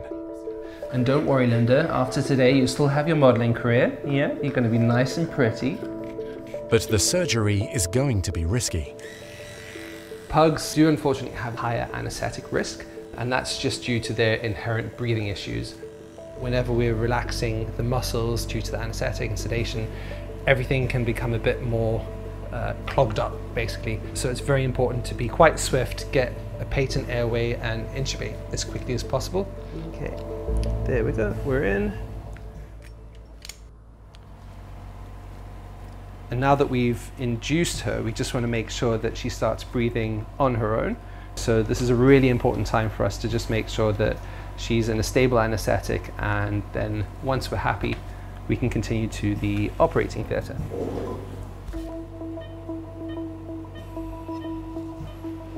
It can be a risky moment when you induce a pet for an anesthetic, because you never know how they're going to react, basically.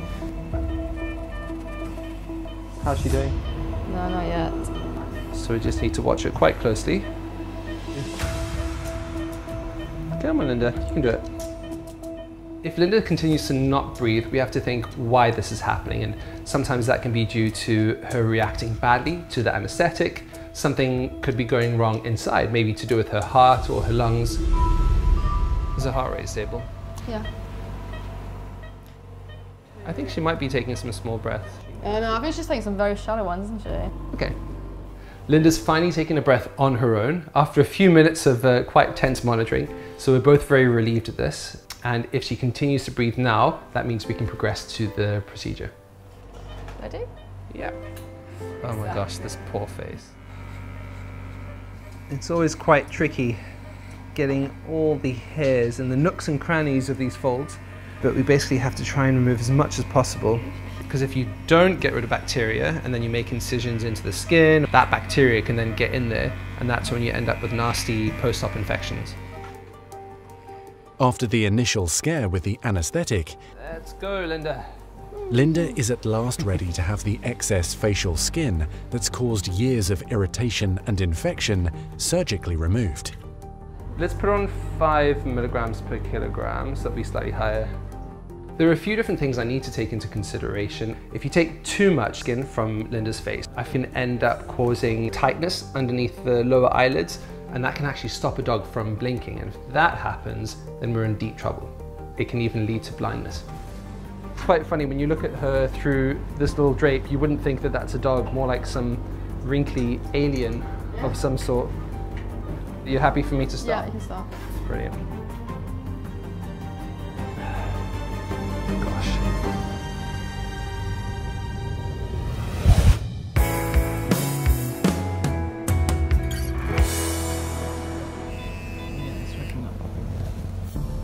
In London, Scott is trying to stabilise guinea pig Nugget so he can start his delicate eye removal surgery. Challenge of just trying to keep them deep enough you can perform the surgery, but light enough that they stay alive. So it can be a little bit of a tightrope walk. Being a smaller creature, they are just a bit more delicate, but also they have a fast metabolic rate, so they can go deep and then they can go shallow with their anaesthetic as they process it quicker. That plane of anaesthetic is pretty good. Okay, all right, I'll get scrubbing. The surgery to remove an eye is called an enucleation, and basically we start by suturing together the eyelids. So we're just going to get going now. Just going to first of all close the eye, which is sad. It's sort of the last time I'll see the eye. It's sad. I always feel it's like the window to the soul, you know, but he has got another eye. It is functional, and this eye is causing him discomfort. Okay. Do you think it's good enough, this anesthetic? Yeah, it will be interesting to see what happens when I do my first cut, because that will tell us, won't it? Yes, there's just a little bit of tensing there. So we just got up to 3.5, please. Okay, let's go. It is quite tricky, quite fiddly, but also relatively quick, simply because it's a smaller bit of anatomy than, say, for a cat or a dog. Just be quite delicate when I get to this position. Pulling on the optic nerve, and sometimes you can irreparably damage the ability of the animal to see. Then what we need to do is remove the entirety of the eyelid structure and the eyeball itself. That's going to come off.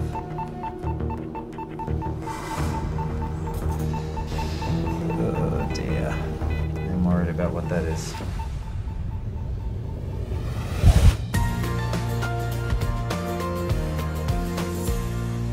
You happy for me to start? Yeah, you can start. Brilliant. In inner London, Michael is carefully cutting away excess skin from Linda's face to prevent ongoing infections that have made the pug's life a misery. Okay, so that's going down there, and then there, and then the plan is to pull that down to there. There we go. It's quite a tricky surgery because there's so much loose skin and so many flaps in a very small area. The main thing I want to do here is make sure that Linda remains as beautiful as she was before the surgery, maybe even prettier, we'll see. And right now I'm about to remove the flap of skin from underneath the left eye. There we go. Things can get quite tricky when you're trying to cut away skin from this area because there are so many vessels and important structures around the eye as well. If you were to cut a facial nerve, you could then cause facial paralysis, for example. As Michael reshapes Linda's face, Nurse Audrey is keeping a close watch on the 8-year-old's vital signs. He's got slightly low blood pressure at the moment. Okay. Blood pressure's a bit low, so what we're going to do is just give Linda a large amount of fluid in a very small amount of time, and that can increase the blood volume, and that increases the blood pressure.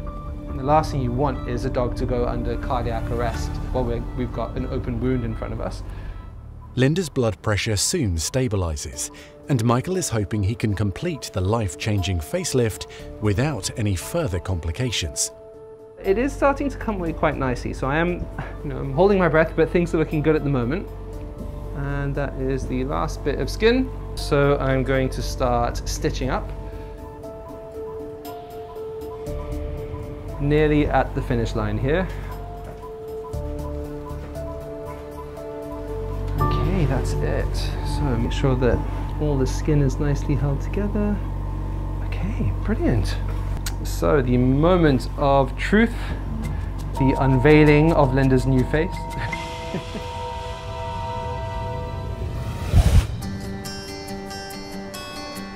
Right, that's all you're getting, just a little bit. In northern England, Benson's raging temperature is now under control after a potentially fatal case of heat stroke. I'm going to be checking his temperature, and when it's dropped to around 39 degrees, we'll then stop and let his body lower his temperature up by himself because he'll be wet and cool, and we'll have the aircon on to try and cool him down by himself. Sit down. Right. Billy. Right, I'll go and tell your mummy that you're okay. Hey, sit down. Wait there. You cheeky. Hello. So he's doing much better. His temperature has come down from 42.2 to now 38. So the normal temperature is about 38.5, 38.8. So we've cooled him down, he's had a nice bath, he's had something to eat. The good news is a huge relief for Benson's devoted owner Sharon, who's been worried sick her much-loved Labrador might not make it. But he's recovered, and as soon as he's cooled down, he was happy to walk and wag his tail, and we all got absolutely soaked, yeah. What a good boy you are, Anna. Oh, thank you.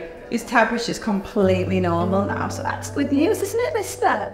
Well, we seem to have got out of the danger zone. We've dropped his temperature and he's not had any seizures, so we seem to be a bit safer now. So the next thing is we need to get a blood sample because we know that overheating wreaks havoc on the internal organs. We know that they can go into organ failure. There we go. Good boy. Kidney, liver, all good? They're fine. So yeah, pleased with those. So he's okay just to go home once so we can send him home. So the blood tests just showed that his organs were functioning absolutely fine. There's no changes there, so we've got nothing to worry about. Come on then. Temperature's down, bloods are clear. He's happy as a clown, wagging his tail. Come on, let's go. He's been a typical young Labrador and he's desperate to go home, so we're going to get him home. Hello, hello, beautiful boy. Hello. Oh, he's loads better, isn't he? Come on. You cheeky boy. Oh, sorry. Oh, he's peed everywhere. The frisky 9-year-old is clearly excited to see Mum Sharon. Is this your departing gift to me? It is. Yeah, I'm feeling relieved now that he's all right. At least they've got him sorted out, so we can get him better now. That's good. All right, let's go on. Well, thank you very much. No worries, you take care. Thank you very much. See you later. Bye-bye. All happy now? Yeah? Beautiful boy.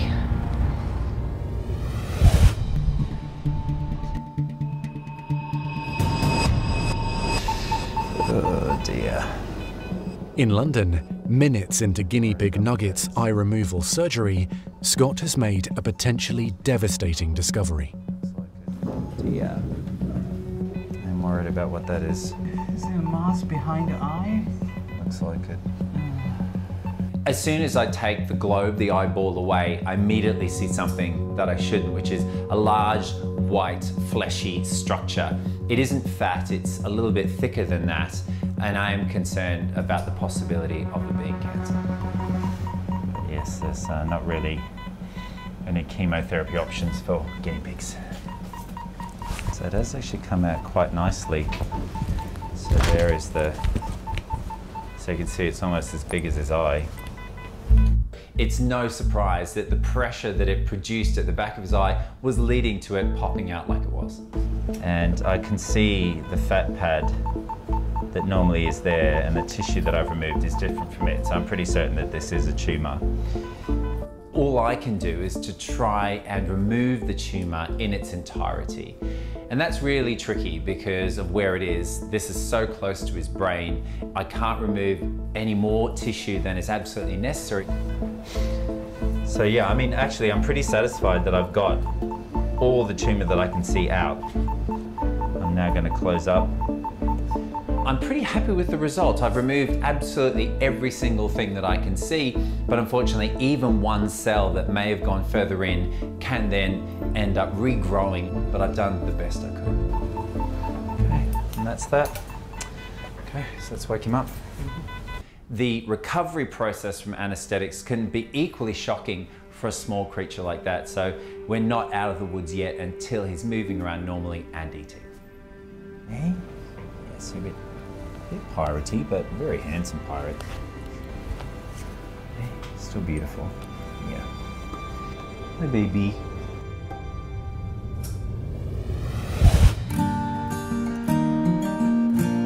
So the moment of truth, the unveiling of Linda's new face.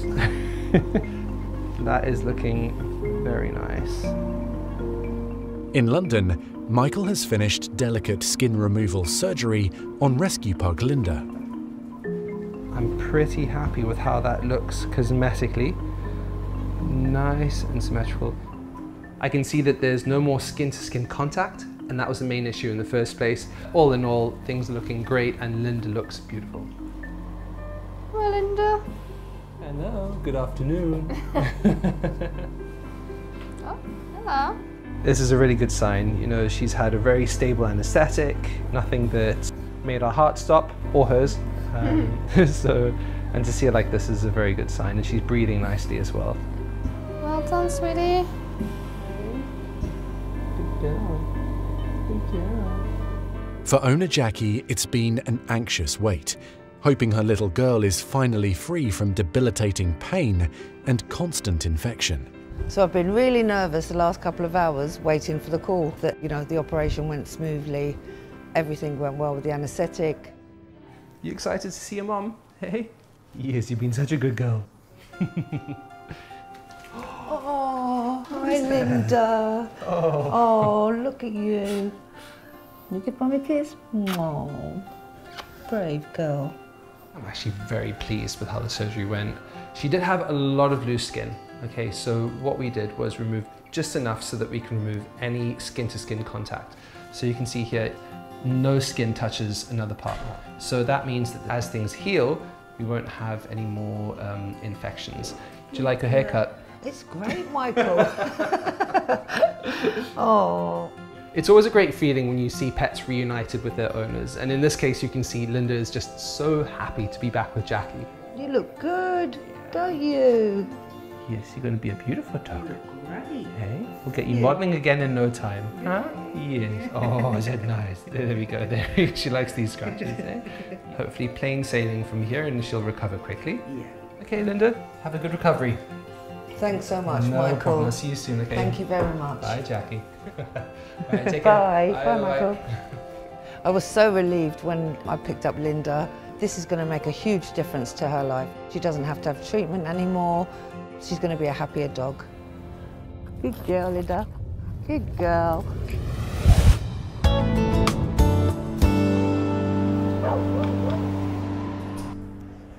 At Scott's Isleworth practice in London, anxious owner Suzanne is eager to be reunited with her beloved guinea pig Nugget. I just cleaned the guinea pig cage out, ready for Nugget's return. And yeah, just trying to not think about it actually. Hi Suzanne, do you want to come through? It is always lovely to return an animal back to their loving owner. Nugget's been a brave boy. He'll be going home to lots of snuggles with Mum. There he is. Oh my God. Oh, look at him. So there he is. Oh my God, he looks so scary. Do you think? No, it's because you shaved his head. It is quite funny seeing Suzanne's response, not so much focused on the incision line, the surgery, more on his haircut. But hey, the hair will grow back and he'll just look like he's winking all the time. Honestly, he will look just fine given a few weeks. The shaving's the least of his problems. I know. What, you've got to tell me something bad? Well, unfortunately there was a mass behind his eye, Yeah. I'm afraid. His eye and the mass are about the same size. Now, I'm pretty certain that it's not going to be something good, just simply because there is fat that lives behind the eye, but I found the fat. Okay. This looks different. Oh dear. Yeah. So have you taken that away? I feel pretty confident that I have removed it all, but it is in the end a case of a lack of margin, which is where we take a section of healthy tissue. That's not possible. Okay, so it'll come I've back, taken away, it potentially could, yes, even just with a few cells it might look at him, he's so sorry, look at him. Our job isn't always cuddling puppies and stroking kittens. Sometimes it is really hard and we have to give really unfortunate news, and I'm delivering the news that unfortunately he does seem to have a cancerous lump and he may not be around for much longer. Guinea pig? Yeah. Who'd have them? Well, you would, and you obviously love him. I do love him, I do love him. As a vet, we need to champion animal welfare, and in the case of Nugget, I've done exactly that. He'll be so much more comfortable no matter how long he lives for. Well, at least he survived the operation. He did. He might not have, might he? He did really well. He did really well under the anaesthetic. Totally happy that he's had that. It could have been worse. It could have been worse. It could have been a lot worse. Oh, thank you. Oh, you're welcome. Thanks a lot. I'm sorry for the bad That's news. okay. Well, He's done 5 years. Who knows how much longer? he could be the world's longest guinea pig survivor. He could. Let's keep him going until he's about 15. Thank you very much. You're so welcome. Okay. All right. Thanks a lot. All the best. Okay, thank See you. ya. Bye. Bye. It's been a month since Michael performed skin removal surgery on pug Linda, and life has changed dramatically for the little rescue dog. Good girl, Linda. She no longer suffers from skin irritation and infection, and owner Jackie says she's now pain-free and much happier. And Louisa's emergency patient Benson has also made a full recovery after suffering near fatal heat stroke. The lively young dog is back to his frisky self, but is now enjoying less boisterous outings to the local park. Morning. Hi. What's going on this morning? So we've just had a cat called Merlin brought in. Looks like he's got a severe trauma to his left leg. He's also had a knock to the head. In North Yorkshire in the UK, Louisa is starting work and is immediately facing an emergency. He's fractured some teeth. He's had some methadone to make him comfortable. So I've arrived this morning and they've told me that there's a lovely cat called Merlin who's been hit by a car. He's stable, but we believe that he might have sustained quite a nasty break to one of his legs. There's a lot of swelling around here. As well as a suspected broken leg, Merlin has suffered severe trauma to his head. He's got a fractured canine and a fracture to the back tooth. Anxiously waiting for news of their beloved 2-year-old is owner Jason and his young daughter Lily. You miss him. He's our best friend, isn't he? He's a massive part of the family. We've got 2 dogs as well, and it just plays with them. It's like Tom and Jerry in the house. They just chase each other, lay with each other. The dogs are feeling it. They can tell he's not there, obviously. I just can't wait to get him back home. Hello. Yeah. So I've got your little cat Merlin in, haven't I? Do you want to tell me what's happened to Merlin? Got run over. He did? Oh no. It was my wife that found him. He was initially just lifeless laid there, and then obviously when she got closer, she seen the blood on him and the missing skin on his leg. Tried to talk to him, and he just wasn't responding. Yeah. It looks like he's damaged that leg, doesn't he? Because he doesn't want to use that leg, and that leg is potentially broken. So what we'll need to do is take some x-rays and then we'll make a plan together. So I will show you the x-rays. Hopefully it's something that we can fix, but if not, we'll make a plan together, and we need to get him sorted, don't we? We want to get him home. Yeah? Are you missing him? Missing him? Yeah, I bet. Okay, cool. I'll go and do that and then we'll go from there, okay? Thank you.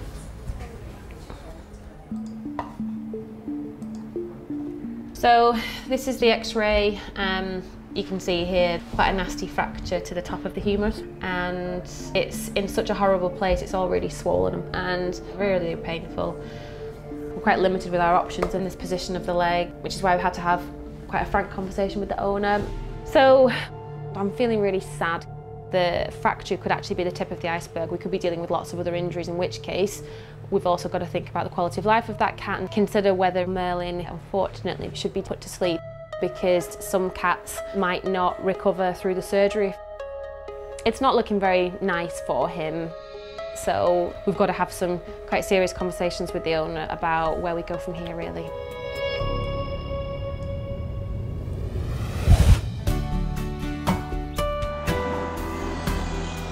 To the vets. In Isleworth, London, Tracy is bringing her Cavalier King Charles Spaniel Mai to see Scott.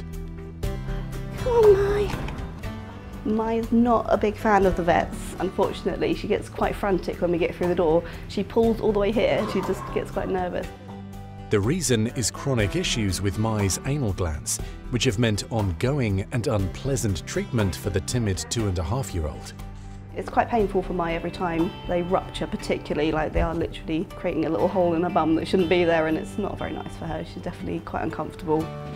Hi, Tracy. Hi, lovely to meet you. Yeah, really good, thank you.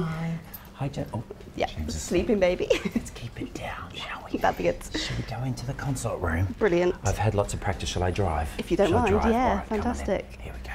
Come on then, my Mai. Nice and quietly, everyone. Come on, sweetie. Poor little Mai has had a huge amount of problems with her anal glands. She's had 4 anal gland ruptures. She's had many, many infections and huge courses of antibiotics. If they get an infection, they then abscessate and break out the side, and of course that will be very painful indeed. So anal glands really are probably the most poorly designed bit of anatomy on a dog.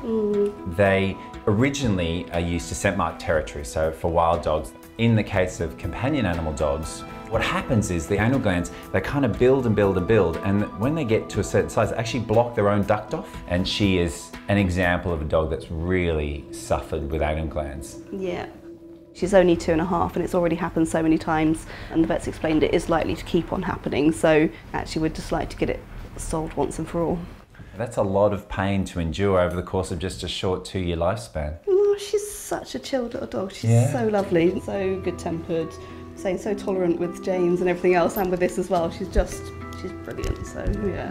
Mai is so sweet-natured to James. You want to sit next to my Mai? One of the few words that he knows is my Mai. The two of them growing up together is really, really sweet. They're really, really lovely together. Lucky boy.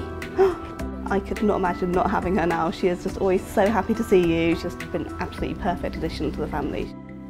Yes, I can see a bit of scarring on the left-hand side, which is the most recent rupture site.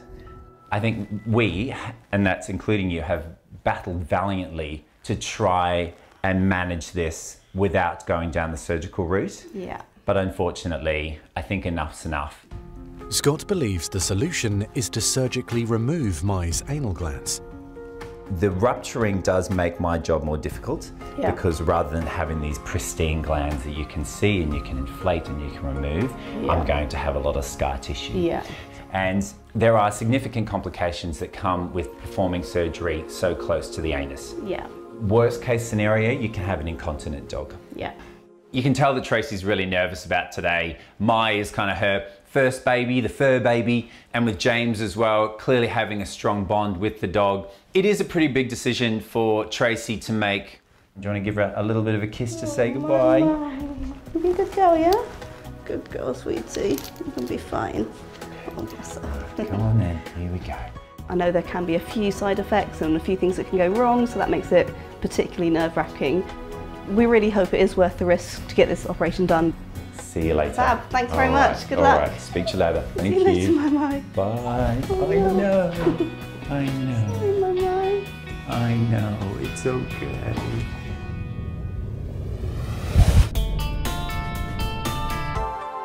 Do you want to come through? Do you want to see these x-rays? Yeah. In the north of England, Louisa is about to have a difficult conversation regarding the fate of Merlin. The 2-year-old cat suffered a severely broken leg when run over by a car. Lily, this is an x-ray of Merlin. Now, can you see the difference here to here? The top of this bone here has completely broken off. Merlin's owners, Jason and his daughter Lily, are worried the family's adored cat might have to be put down. You love him very much, don't you? You're worried about Merlin, weren't you? As a cat owner, I do really empathise with them. You know, it's not their fault, accidents happen, and little Lily is definitely really worried. Do you want to listen to the heartbeat of Merlin? Okay, you hold that. You hear his heartbeat? Is he okay? Good. Lovely. So, I think best case scenario would be we amputate that leg. Okay. The cats recover remarkably well. Okay. I actually have a 3-legged cat. My 3-legged cat is called Oreo. I amputated her leg many years ago. I feel quite emotionally invested in this case with Merlin because I do have Oreo and she does have 3 legs. She came into my life very early on in my veterinary career over 10 years ago. She had a nasty fracture and I didn't want to put her to sleep. I wanted to save her, so I amputated her leg with the intention then of actually rehoming her, but she never left. So she's still doing exceptionally well with the 3 legs. It's not stopped her doing a thing. What I can do, Lily, I could show you videos of my 3-legged cat and how well she does. Would you like to see that? That'd be good, wouldn't it? Would you like to see them now? That'd be good, wouldn't it? She looks really comfy, doesn't she? Yeah, she does. And she's so happy. She's not had a front leg for almost 10 years now. Merlin does that, doesn't he? Does he? When he's content, rolls over on his back. Reassured by Louisa's personal and professional experience, I promise you, he's going to be so happy and you won't even notice. Lily and her dad agree to removing Merlin's damaged leg. Goodbye, little fella. See you in a bit. Thank you. No worries. I'll look after him for you. Cheers. Okay. See you soon. Thanks.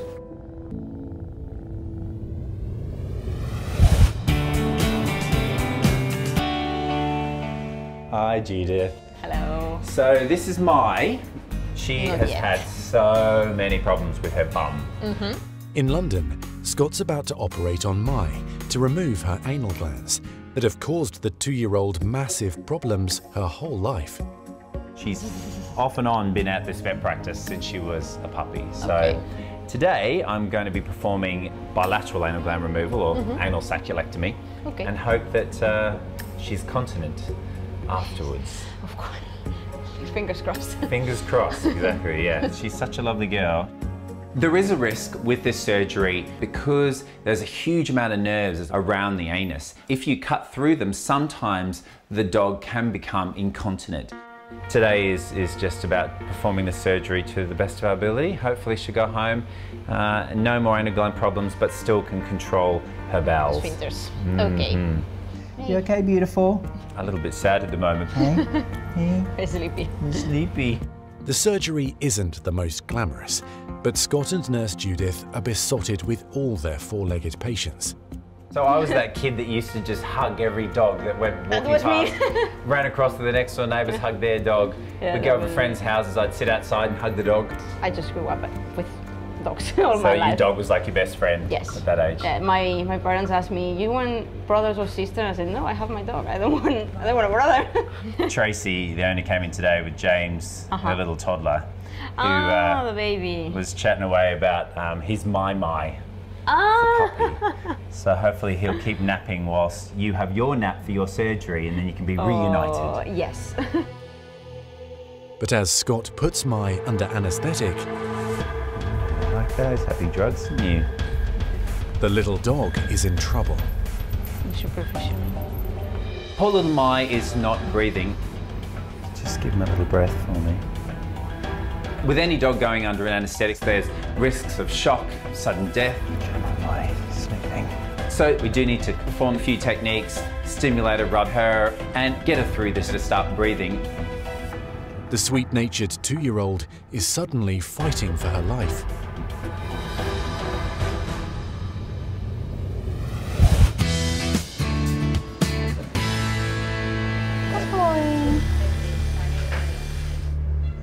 This is a bit of a difficult surgery and I do feel a bit nervous. In North Yorkshire, Louisa is about to start amputating the shattered front leg of car accident victim Merlin. This is just a sterile bandage, which means that we can move the leg freely during the surgery. This is the one that will be coming off today. Louisa has called on her colleague Emma to provide an extra pair of hands for the challenging and risky procedure. I've got my lovely colleague and friend Emma. She's one of our other senior vets, and Emma and I are going to have a lovely, smooth sailing surgery. We're going to get Merlin fixed and off the table in no time. So I'm going to start. The procedure itself is quite tricky because there's lots of muscles and there's lots of nerves and blood vessels, and you've got to find them and take them off in a specific way, so it's not straightforward at all. We will be taking off the whole limb, including the shoulder blade. Oh my goodness. It's very awkward. The thing is, it's all very swollen, this leg as well, which can make sometimes finding your landmarks a bit more tricky. So, this is the hardest bit really, it's just kind of getting your bearings. But I think it's this muscle. Yeah, so it's this muscle here that's got to come off. That's got to go as well.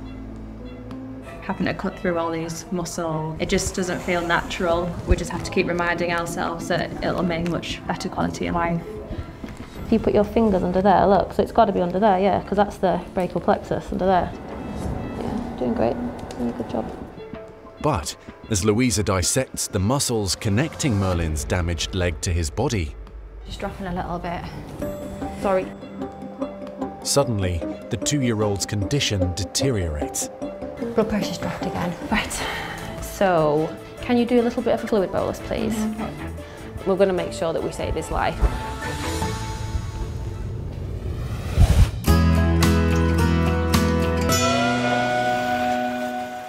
Come on. Come on. Come on, Mai. Sleeping.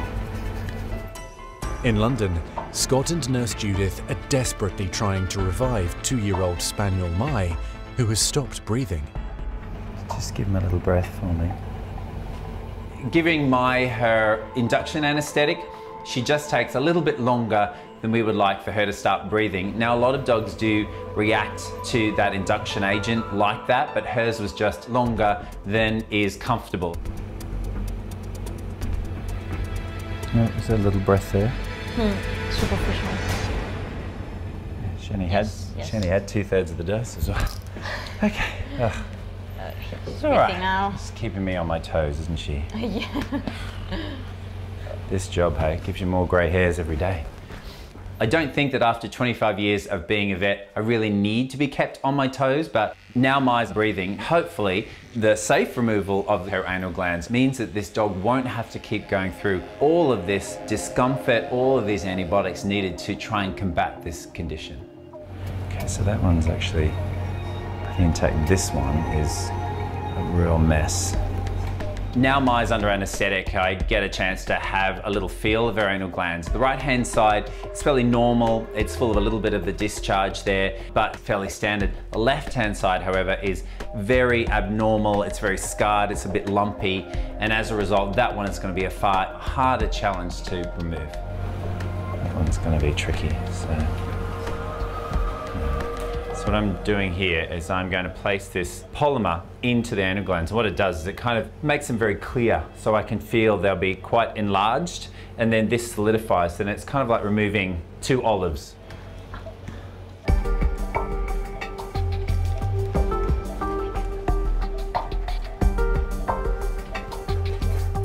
My nice green polymer is all solidified.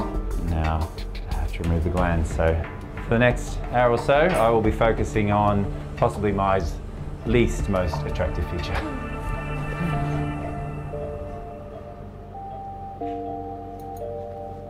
You are cutting in an area that's full of nerves. So you just have to be careful and take your time, breathe, focus, and just know what a nerve looks like and know not to cut it. The surgery itself is just really tricky. It's difficult to probably see in there. All the tissues are about the same color, so there's a lot of pressure on this.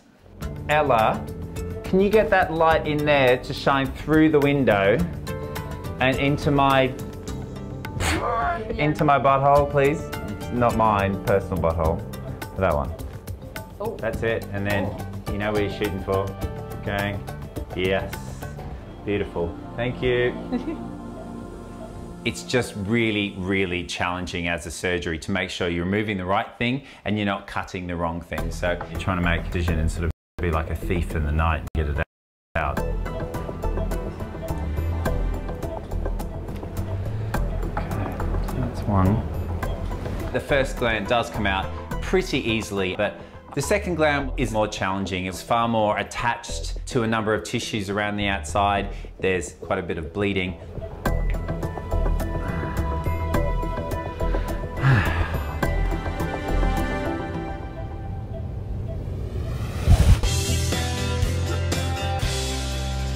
Blood pressure's dropped again. Right.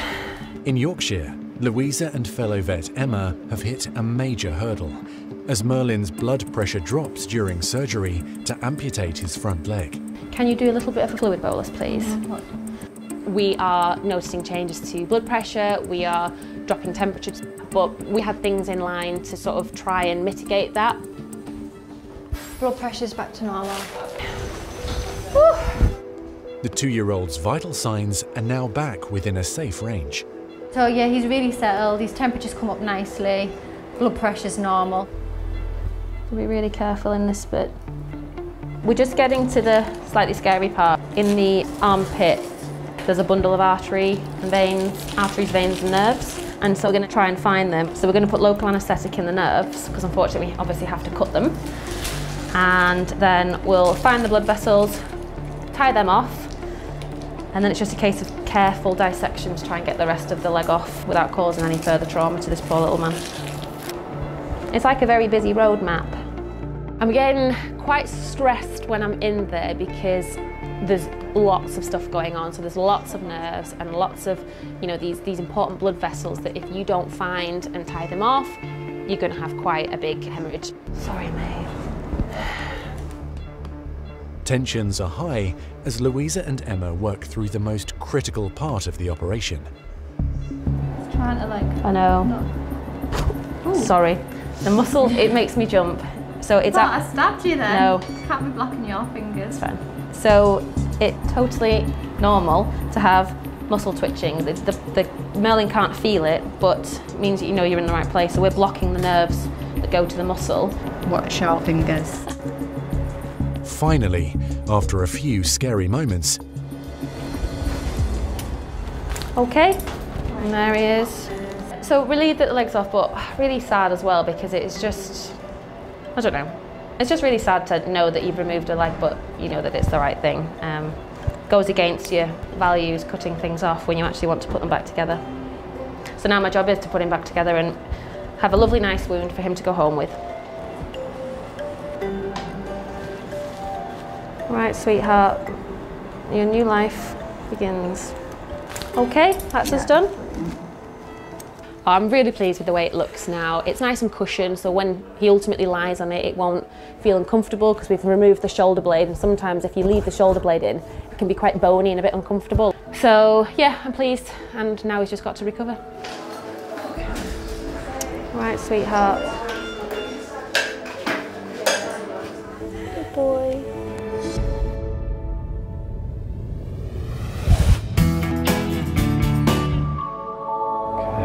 That's one.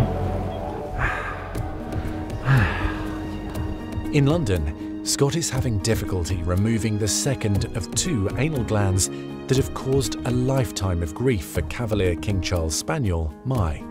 So I'm just recatheterizing the anal gland just to basically get my bearings, see where it wants to come out.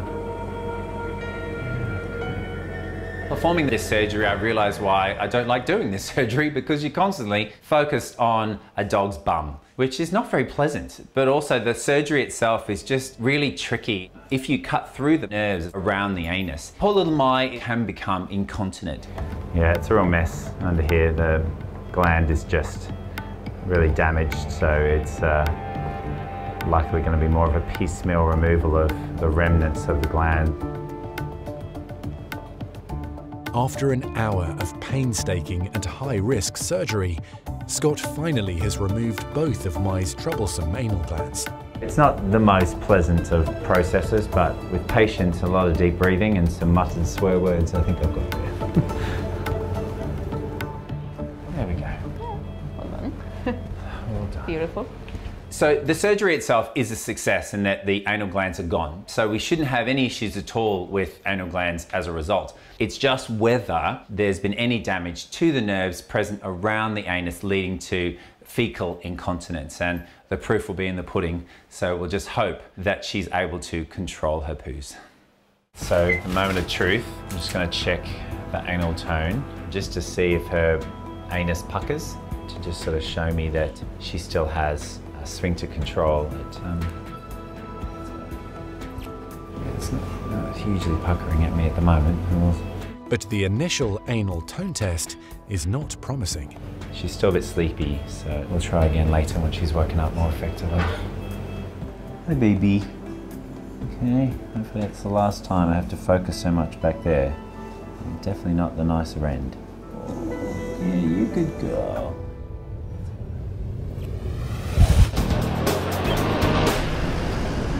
Hello. Good boy. In North Yorkshire, Louisa is checking Merlin to see if he's recovered enough to go home after his badly damaged leg had to be amputated. He's doing really well. He's just recovering nice and slowly. He's got some strong painkillers. Are you looking forward to seeing him, picking him up and getting him home? Yeah, me too. Jason and his daughter Lily can't wait to see the family cat they love so much. Constantly thinking about Merlin and shall I ring up, are they going to ring me? Hope the operation's gone well. Really excited to see him. Let's go and get your mum and dad. There he is. His son. Feeling a little bit snoozy, okay, he's a little bit tired. He's going to have some pain relief, but otherwise I think he just needs some quiet time, yeah. He's so brave, isn't he? He's so brave. Yeah, there's one in the cage. Brilliant. Yeah, that's where his leg was. You okay? So that's his scar and that's his scar. So he's so brave, isn't he? He looks really strange, doesn't he? Are you okay? He's so brave. Yeah. He's gonna have. He's so clever. It's just so nice to get them back together. He's such a lovely cat with a lovely family, and I'm really confident that he's going to make a nice recovery in no time. I'm relieved to have him back and alive, I'll be honest. He's been gorgeous. He's been an absolute trooper. Do you want to help me put that in? Well done. With Merlin's owners keen to take the 2-year-old cat home, Louisa has instructed the owners on how to keep him comfortable overnight. Shall I see you soon? Yeah? I'll go on you. Right. High five. Yeah. Your job's to look after. You Thank take you care very much anyway. for all your All help. right. Yeah, much appreciated. Thank you so much. See you later. Thank you. Look after him for me. Do you want to cuddle? Yeah, what you do? That was nice. Thank you. See you. Bye. Thanks, See you Louisa. later. Bye. Bye. You excited?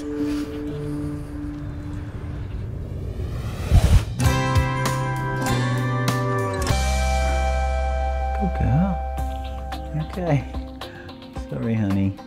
I promised you I wouldn't be messing with your bum anymore. In London, Scott is doing another test with Mai, hoping surgery to remove her anal glands hasn't left the young spaniel incontinent. Oh, baby. I know. Yeah, it's good. You can feel it. Yeah. Okay. Now I know that she hopefully won't soil herself. She can have her tail back. Good girl. Here we go. Brave girl. You're so beautiful, aren't you? Oh, I'm so glad now I can focus on your beautiful face. Hey? Relieved Mai's back end appears to be working normally, good girl, good girl. It's time to reunite the 2-year-old with her loving owner Tracy. It felt like a long afternoon, to be quite honest, just desperate to see her now. James will definitely be happy to see her when he gets home. She'll run in the door, she'll be all excited to see him. Mai, Mai! Okay, you ready? Let's go see Mummy. Come on then. Good girl. Hi! Say hi, Mummy. Hi. Guess what I don't have anymore? Anal glands. Yay! Oh, sweetie. You're very happy, aren't you? My gosh. Yes. So I'm really excited to reunite Mai with Tracy. They obviously have a really close relationship, and hopefully she'll start toileting normally very quickly, and that's the end of her anal gland problems. Well, she's done very well. I've actually just checked her anal tone. There's a little bit of movement already, so that's really good. Yep. So I feel confident that we're going to be good, and obviously we'll be able to develop a relationship that doesn't require me to mess with her bum. Yes, which will be fantastic. Yes. Are you keen to get out of here? Yeah. So thank you. Definitely a relief. I mean, I'm so glad it worked out. Really, really happy. All right, see you later. Thank you so much. Cheers. All right, bye. Good puppy. Yeah, see you later. Ah, thank she's you. free. Free from the butt doctor.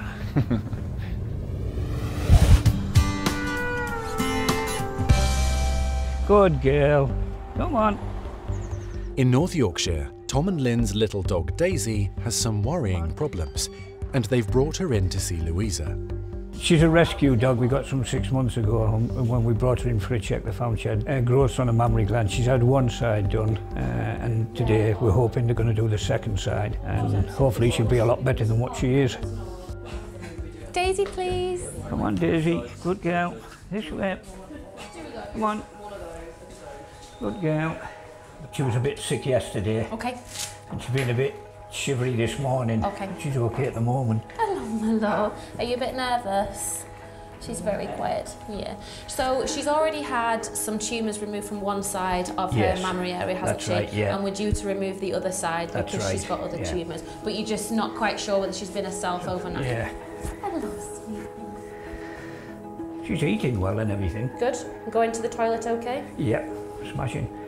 Daisy's previously had what we call a partial mammary strip, so we've taken a few teats away from one side that had benign tumours in them, and she's now developed some on the other side which she needs to have removed before they turn into something nasty. And did she recover okay from her last general anaesthetic? In no time at all, Good. She seems really comfortable on that tummy, really comfortable. Good, excellent. Are you alright to lift her up for me so we can have a look at these little lumps? Oh, sweetheart. So yeah, we can obviously see where she's had this side removed. She's got some little lumps in there. Steady, steady down. And then steady, you're okay. It's okay. Are you dancing? Go steady. You can put your feet on that back That's it, good girl.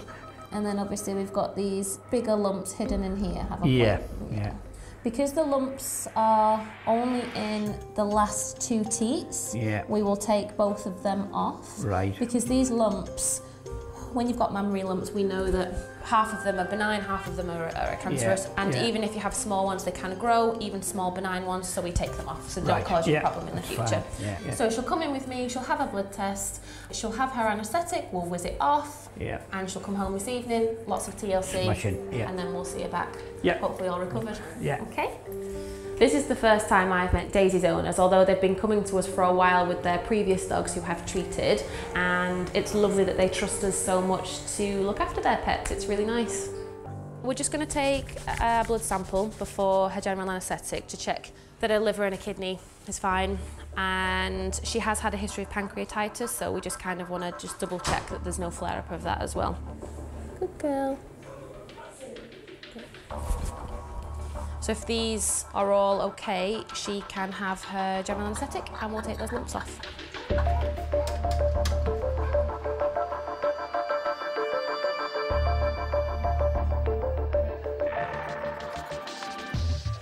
There's no signs of infection, inflammation, changes to the liver or kidney, and we don't, which is perfect, so we're fit for surgery.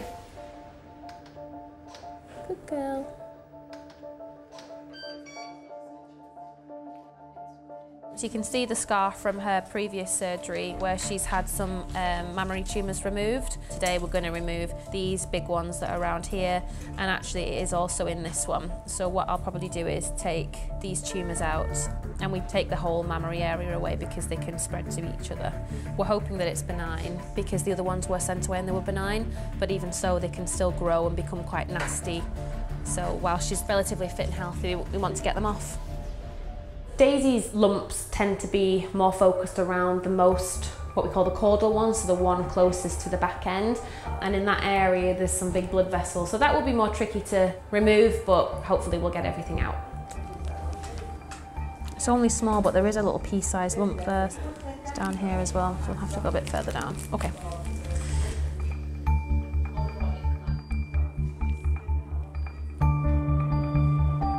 We want to just try and avoid almost taking off too much that we can't close.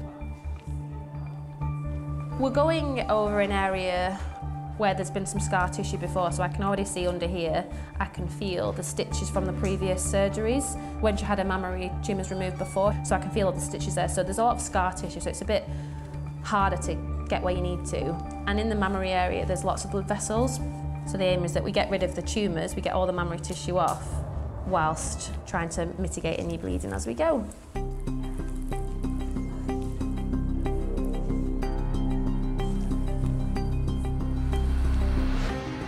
We've removed the first teat that we needed to that has the little tumours in, and now we're going to the one furthest to the back end, which is the one that contains the most tumours. And this bit's a bit more tricky because we're going more towards the dog's groin.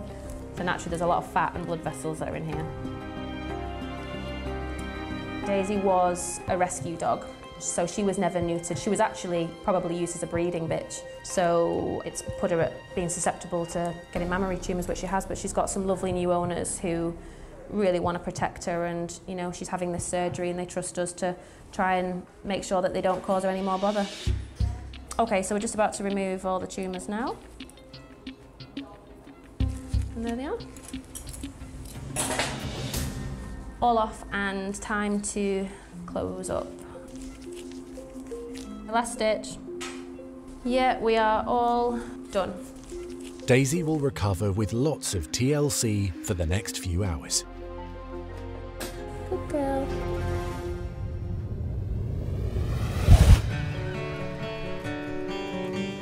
Hello. Good girl. Daisy's now fully awake after her tumour removal surgery, and Louisa is about to reunite her with owners Tom and Lynn. We're ecstatic to get her back, aren't we? Absolutely ecstatic. So it's brilliant. And so, you know, all things being equal, that'll be it. She'll recover now and be all right for the rest of the time. Daisy's mum and dad. Come on. Oh. There she is. Hello. Are you okay? Hello. She's been good as gold. You're good. No, I can hear you. All the stitches are inside and dissolvable. Right. She's just going to be, as expected, a little bit uncomfortable because it's quite tender in that area because it's kind of connected to your back end a little bit. Right, okay. She's going to be drowsy and sleepy tonight because she is 10. No jumping up, she can be carried. Well, she's very lucky to have you both. All right, see you later. Bye. Thank you. It's so lovely to see them be reunited with their owners because it's really stressful having the owners at home worrying about them when they're here all day, and it's the best part of the day when they get to go home. Come on. Good girl. Hello. Hi. It's been a week since Merlin had his shattered front leg amputated. Oh, that's healed so nice.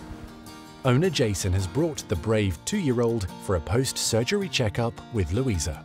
So he's adapting really well at home? Everything you would expect, yeah. I'm quite surprised how quick he's up on his feet. Is he still wanting to jump up and off things? He jumps on the sofa, yeah.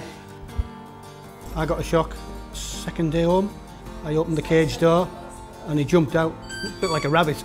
He's been remarkably well, so he's definitely back to his normal self. How did little Lily take to having him at home? Oh, she's loved him. She just wants to cuddle him. Of course, when he's in the cage, she just wants to get in with him. Oh, what a treasure. The wound itself is looking absolutely gorgeous. There's no swelling, there's no infection. It's looking really nice. Should I pop you on the floor to have a look at how you walk? To have a explore? Merlin is very, very chilled. He's recovered really well so far and he's dealing with 3 legs so well. He's just got no pain whatsoever. Oh, I'm so pleased for you and for him. There's no reason why he can't live to a ripe old age having 3 legs, being a normal cat and even being a normal outdoor cat if that makes him happy. Yeah. Oh, sweetheart. You big softie, honestly. And the panting, obviously just a bit stressed, but has she been panting a bit more at home as well? In the UK, another busy day is underway for Louisa at the White Cross Clinic in North Yorkshire.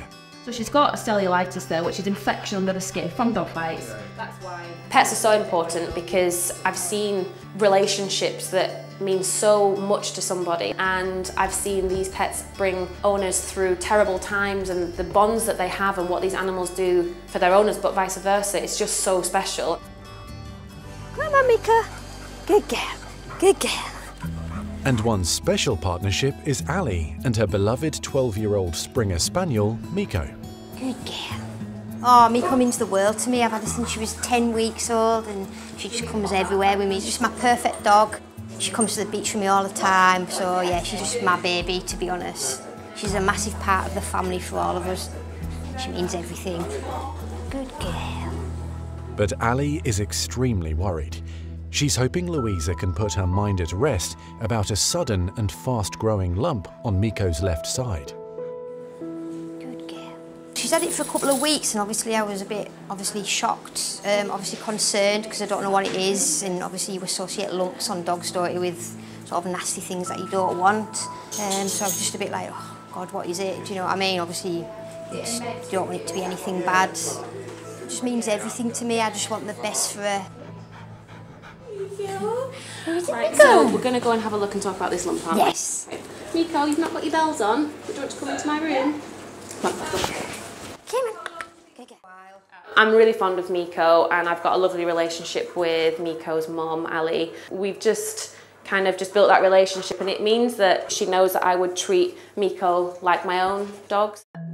So what I'm feeling for here is how big it is, and I'm putting my hands underneath it to see if it's attached to underneath. Now, as you can see, it's quite mobile, but it is quite a big one. And the thing with lumps is that you can have non-cancerous benign lumps that we still need to remove because they're growing and bothering them. And I think it's clearly bothering you. So because it's growing, I feel like we should take it off. Even though you are our golden oldie, you know, we still need to take things off and address things when they do become a problem. But an even bigger problem is that Miko has heart disease. But I think, you know, all things considered, because she has a heart condition, what I would recommend is that we check that she's fit and well enough to have her procedure. That's fine. Obviously, it's concerning when she has to have an anaesthetic with the heart and things. I know, and I know how much you care about her. I know. I think Miko's mum's going to be really nervous at home. She'll be really stressed and anxious. So there's a lot of pressure when somebody cares so deeply about their pet, but that is ultimately the reason why I do the job that I do. Come with me, thank you very much. Come on, darling, say bye to Mummy. Come on then. Yeah, she's not going to come with me now. Come on, Miko. Thank you, Louisa. You're all right. Good girl. That's the hardest bit, watching her go out. But yeah, I already feel sad, but I'll just wait for her to come back.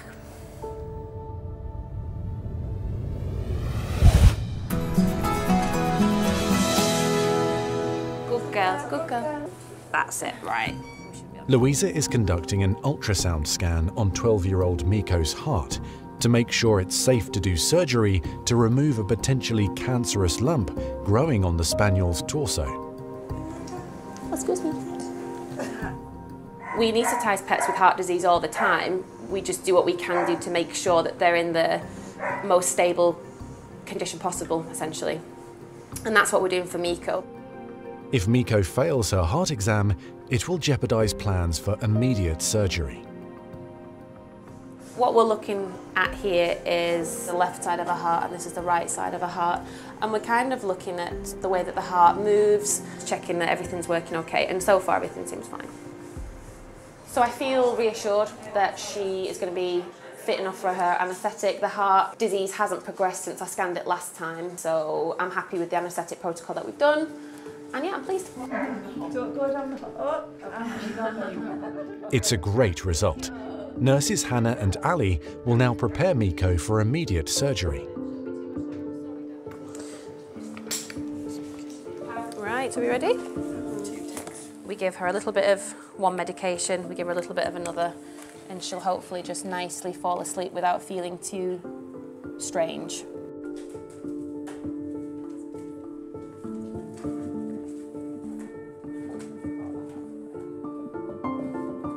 All good, yep.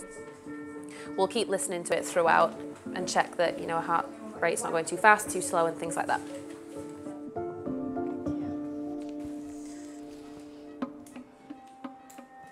Heart rate's staying quite stable, her rest rate is pretty nice as well, and her blood pressure's staying nice as well, so pretty happy with her at the minute, but we'll just continue to keep an eye on her just in case she throws any curveballs at us. You should be thinking about what could go wrong, because then hopefully nothing does go wrong. Right, first incision. Yeah. It looks like a big collection of fat, but the problem is it's quite attached at the bottom. So what we're going to do is try and go around it. Nurse Hannah is closely monitoring Miko's delicate heart condition under anaesthetic, as Louisa begins tackling Miko's worrying lump, fearing it could be cancer. Let's say this is hopefully the benign just collection of fat, they can grow back. And so I really wouldn't like Miko to have another surgery if we can avoid it. So I'm going to try and take off safely as much as possible. But also it's attached to the abdominal muscles, so if I went too far I could actually damage her abdominal muscles, which we obviously want to avoid. They can be quite vascular, these tumours. They often have lots of blood vessels that supply the mass, and you can easily nick one, and often you just have to try and find them if you can do and stitch them, otherwise it's just a case of trying to avoid them if you can. You don't always know where they are, so you've got to be really careful and sort of dissect down slowly rather than just cut willy-nilly and then you've got a bit of a bleed. Much harder to fix when you've got blood spurting everywhere, so you've got to be delicate. Right, so I think we are ready to... And finally, much to Louisa's relief, the nasty mass is out.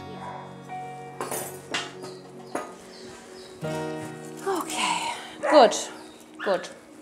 This is my favourite part of taking lumps and bumps off, is stitching it back together again, because I just find stitching really relaxing. And you know that you've done the most stressful bit, now you're just making it look pretty. And that is us done. Good girl, Miko. She sailed through her anaesthetic, which is good. Really happy with how she did. Now she just has to wake up, eat some food and go home and rest. I'm pleased with how today's gone. I'm really fond of Miko. I'm just glad that she sailed through her anaesthetic and she's woken up really quickly and she's ready to go home, so I'm pleased. It's now an anxious wait for lab results on the lump to show whether or not Miko has cancer. There we go.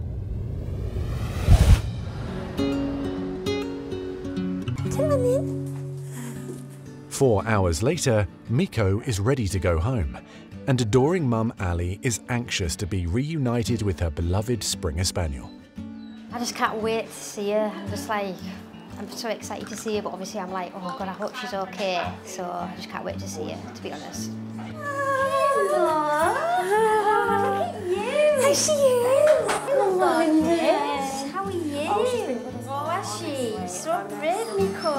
And Miko is so excited, she can't keep still. Oh, we haven't yet. Hey, you And she's desperate to go back. Oh, She was perfect. She was beautiful. Reuniting Miko with her mum, that response, that moment, is the reason why we do what we do. Thought you might want to see that. So yeah, that was what was on the side of her. I can't believe that was like inside her. Ugh. Yeah, so we will send that off to the lab. It's not something that you probably want on your shelf, no? I know. No. Both Ali and Louisa will be on edge until the lab results confirm if Miko has cancer or gets a clean bill of health. TLC, rest tonight. She's not eaten anything yet. She can have a small meal.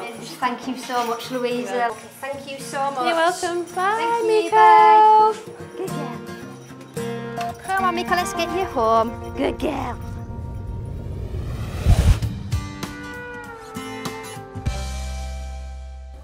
Nala, come on. Good girl, come on. Louisa's next patient is a clinic regular, 7-year-old Pomeranian Chihuahua cross Nala, owned by veterinary care assistant Becca. Good girl. We've had Nala since she was a puppy. She has kind of been a problem dog. So we found out she was epileptic when she was about 1. She's had both of her patellas done. Then she had an ulcer in her eye. She had some teeth taken out, and then when she came round from some anaesthetic, she ran into a door and then knocked a few out as well. So she's always in here. We walk through the door and everyone knows who Nala is, yeah. But we love her. My sister and me, this is like our life, so we'll do anything for her. But this isn't a social visit. Accident and illness-prone little Nala has a new problem. We found a little mass in the side of her mouth. It wasn't bothering her at first, but it has kind of grew. She kind of chews on it. So hopefully Louise can kind of either remove it or stop it from growing. Hello, Nala. Hello. Hello. Sorry. So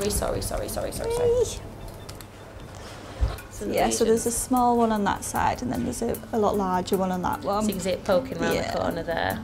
Nala has a condition called chronic granuloma, but it's also known as gum chewer syndrome, where she just catches the tissue around her tongue every time she chews. Yeah.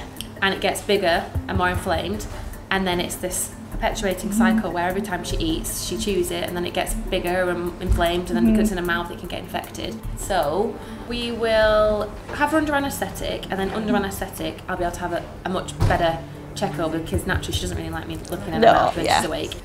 It's quite hard to examine the inside of anybody's mouth, so the only way that I can do this properly is with Nala fast asleep, under anaesthetic, where I can open and close her mouth and do a little bit of prodding and poking to see what we're looking for.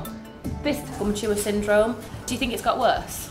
It depends on the day. So usually sometimes when I'll have a look, it's either red and ulcerated where she's been chewing it a lot, but when she's left it alone, you can see just a lump in there.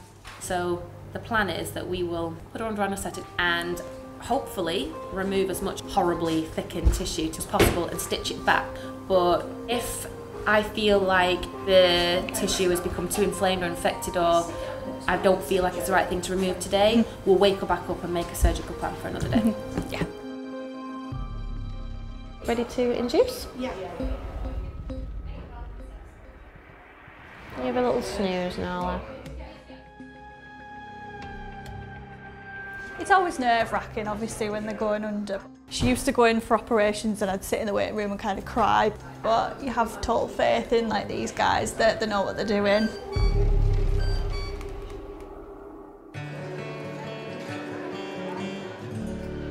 Sorry, Nala. The look. Right, are we ready to have a look at what we're dealing with?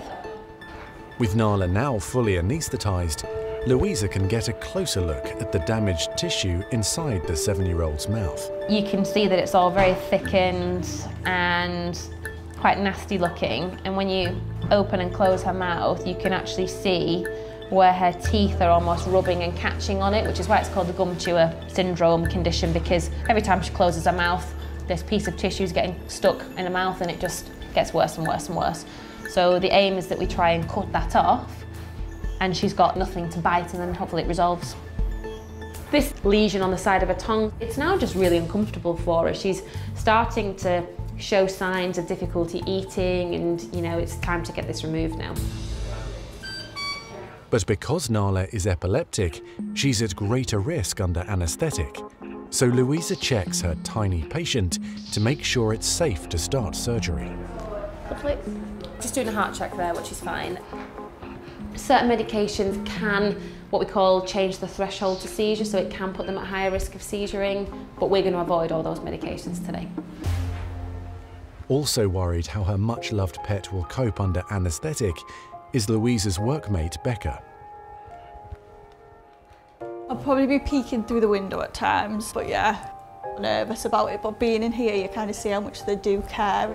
I have full hope in Louisa. I trust her with her. When it's a staff and a friend's dog, you do feel that little bit of extra pressure, but also it is quite nice that she trusts that we'll hopefully do a really good job and look after Nala.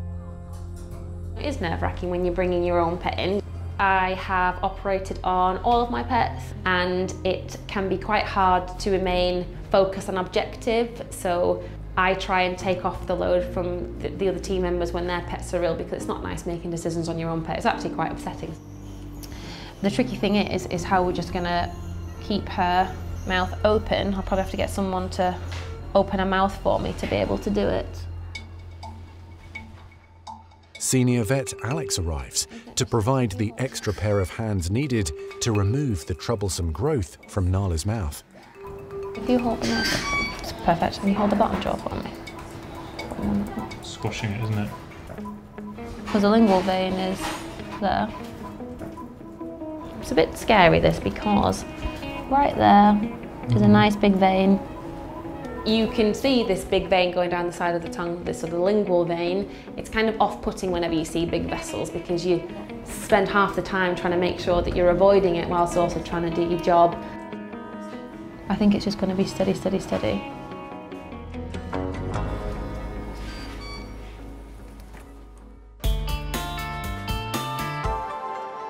I do expect a little bit of bleeding, but hopefully nothing too dramatic. Surgery to remove the irritating growth from Nala's tongue is proving tricky for Louisa, as she tries to cut close to a large vein. I am trying to find a way to just kind of isolate the growth to avoid the big blood vessel. So the way I think I'm going to do it is just put some stay sutures on, and Alex to help me hold it up, and then we'll just slowly, slowly cut. Louisa sews stitches into the 7-year-old's tongue, which will act as handles for Alex to elevate it. It's like microsurgery in a tiny dog's mouth. She can now safely access the tissue that needs to be cut off. Yeah, that's the vessel there, so I feel like it's... You can almost see through the tissue. It's just there. It's quite unnatural doing things in a mouth, and also Nala's quite small, so there's not that much space to deal with. Size is also proving a problem for Louisa, with her much taller colleague. I have to have the table lower, because I am smaller. We could put the table up and get you a stool, and that would... Cheeky. I'll just crouch down. So you can see already that is the tissue that we're having to get rid of, and when it's stretched it doesn't look as thickened, but you can see this really sharp molar down here is the one that is basically getting almost stabbed into there every time she chews. So the aim is to try and get as much off as possible. As long as you're happy out near the veins down there, isn't it? Mm-hmm. So I think that's it all out, isn't it? Finally, the painful, damaged tissue that has distressed Nala for weeks is now gone. I think that should be all right, you know. I have got most of it off. It looks a bit gross and I can see where it would be quite sore for Nala. So I want to make sure I don't leave anything extra that Nala could just restart chewing to make us go through all of this again. So I'm just taking a little bit extra just off the edges, just before I stitch it all back up. So we're just stitching up now, and then hopefully when she wakes up, she'll feel a lot better. How's she getting on? Oh, she's doing really well. So we've taken most of it, which I feel like it's come off nicely. So fingers crossed that's done the job and it makes it feel a bit nicer. An anxious Becca has dropped by to see how the little dog she's raised from a puppy has responded to surgery. Yeah, I'm quite pleased with that. I think that should be okay now. Right, and we just wake her up. But because Nala suffers from epilepsy, waking her up is a perilous procedure in itself. Recovery is quite important for any pet, but particularly those with epilepsy, because in that post-operative period is when we could potentially start seizuring. What we'll do now is just turn the lights off, so when she wakes up, she's not, you know, being stimulated too fast, too quick, because that can be what can trigger seizures. Oh, Nala.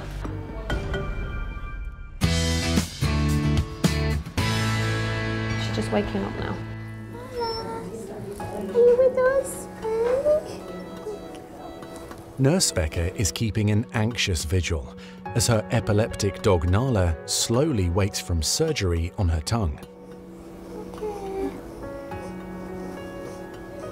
So we're dimming the lights, we're keeping it nice and calm, and that's why I've got Becca to come back in. So Nala's got a familiar face, and I'm sure that would have been perfect for Nala to see her mum wake her up. It's always a relief when you see them opening their eyes and coming back round. Hello. Hey, hey. She's like, I'm ready. Hey. She's like, I'm ready to go now. I'm happy with what Louise has done. Yeah, so. Oh, Nala. It's not good luck, Nala. Really not. Good girl. Come on. Night, night, Nala. Come on. Can we pop you back in here? There we go. Should we pop you back in there? Becca and Louisa will continue to keep a close eye on their patient to make sure she doesn't have a seizure while recovering from her anaesthetic. Here. Oh, good girl. Hey. That's a nice face to look up to, isn't it, your mummy? Stay there. Good girl. She's actually awake really quickly. So Becca feels relieved, I'm relieved it's the end of procedure, and then we'll just get her home. That's very, very cute. So you can see what Nala means to Becca. That's very cute. So we have to look after her. Extra VIP.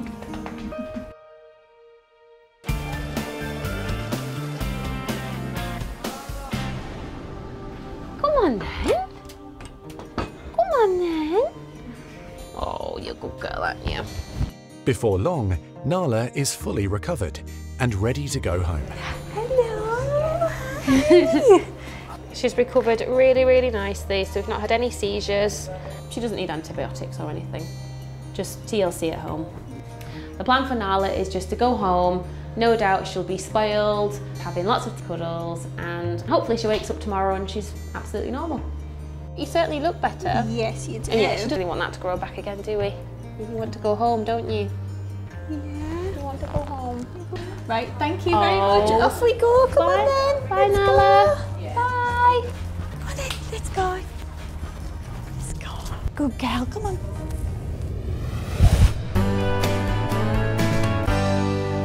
Good girl. You are behaving beautifully. Jackie's come to Louisa's Yorkshire practice, worried about an issue with her 2-year-old Springer Spaniel, Freya. Good girl. It looks a bit like sort of cauliflower, actually, and she limps on it or holds it up. You can tell after a walk she's a bit less inclined to put her weight onto it. Freya, please. Come on, Freya. Come on, sweetheart. Come on. Good girl. So I really like Jackie because she's spaniel mad, just like me. I have a cocker spaniel and Jackie's got 5, I think, spaniels. So she absolutely loves them and she will do anything for them. Good girl. Right. This foot here. Good girl. Oh, goodness me. It's not small, is it? It is quite warty and it's annoying that it's attached right on the side of her pad, which she probably has been licking this foot because you can see inside it's quite red and sore. And when did you notice that she had this lump? About a couple of weeks back now. She did cut it, but it healed up very quickly.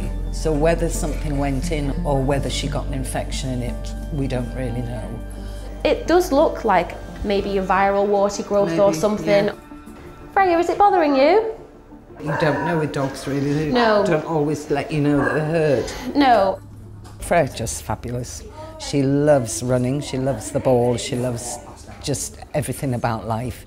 We love her, and my husband absolutely worships the ground she walks on. It's not a toe and a pad that is the most important. The other two are, but we want to try and save this pad. Yeah. So what we'll need to do is have her under anaesthetic, and I will aim to cut it out and try and get rid of it all. At this stage, I don't really know what it is because I've never seen a lump like this. It's a weird one. It's just attached to the foot pad, which makes it a little bit more tricky because you can't see exactly where it starts and where it ends. All I know is that we just need to get it off because it's affecting Freya's walking. Right, it's time to come with me. Okay.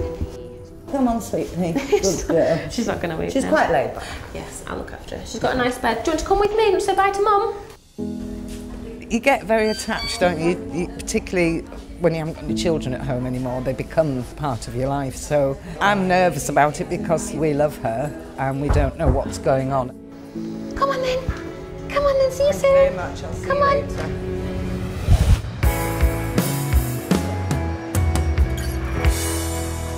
You're a good girl, aren't you? All right, little poppety poppet. Are you happy? I'm not really sure how I will take this off because it looks like it's almost part of the pad. So we'll just have to go slow and steady. The main thing is we need to get it off because it's just, imagine walking on a ball all the time. It'll be very uncomfortable. Sweet dreams, Freya. So as I'm sort of getting ready for surgery, we've got to figure out how we're going to take this lump off. We've got to try and get it all off, try and close the gap that we make when we're removing it. We've got to figure out whether we can actually take it all off. I'm just trying to figure out a way to take it off and close it, but also not have to damage the pad, because you don't want to have a big open wound, but I need to have enough skin to close the wound ideally. So in my head, I'm trying to work out all possible scenarios, which unfortunately includes, do I need to remove this toe to get the best outcome and the quickest outcome for Freya, which obviously I don't want to do, but you know, at this moment, I'm thinking of all the options. But I won't really be able to fully figure this out until it's all clipped and shaved and, you know, when she's fully ready to go. Right. I'll put some local in. So I've had to like shave on the top as well. Like, I don't know what skin I'm gonna... What you're gonna have left. Louisa's now starting to doubt if she'll be able to remove the nasty lump from Freya's foot and save the young spaniel's toe.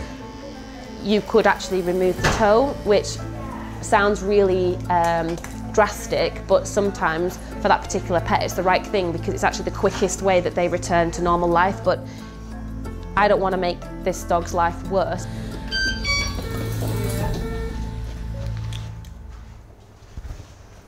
It's a bit of a tricky growth. It's kind of all the way around the toe, so I'll have to be moving the toe in between.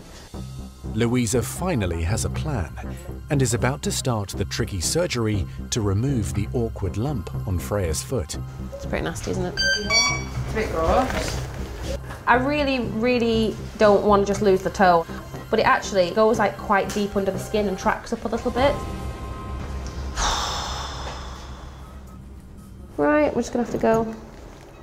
You will not want to walk with this between your toes. So my plan is I'm going to try and take it all off and see what I'm left with. And if at all during this I think that I'm going to make Freya worse by leaving a wound that might not heal or require lots and lots of bandage changes, then it might be that I have to rethink my option, and that unfortunately might be having to remove her toe, which I really don't want to do. Just trying to separate it from the pad to start with to see how much of the pad is involved. I'm going around it as close as I can do to figure out how far it goes in, and then I'll try and figure out how to close it after this. Oh, I'm almost about to take it off now. It looks like I'm going to be able to remove it all and stitch it back together whilst saving the pad and saving the toe, which is the most important thing. So I'm really pleased. So that's it off. It's actually come off quite nice, but what I need to just try and make sure is that I'm not leaving any of the growth behind, because that's unfortunately how sometimes they grow back. Is she okay?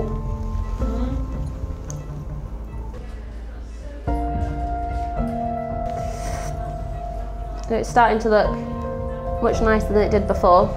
Not that Freya can see it. Just the last stitch and then we'll get it clean. Good, all done. It will be an anxious wait to see if the lump is cancerous and how well Freya walks on her reconstructed paw. As soon as she wakes up, we'll get home, which is exciting.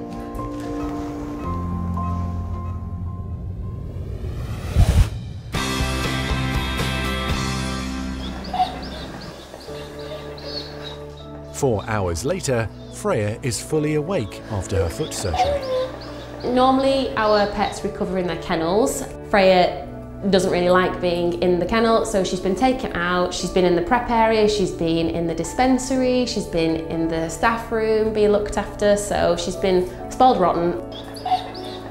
The great news is Freya's walking perfectly normally after Louisa removed the large lump from her hind paw.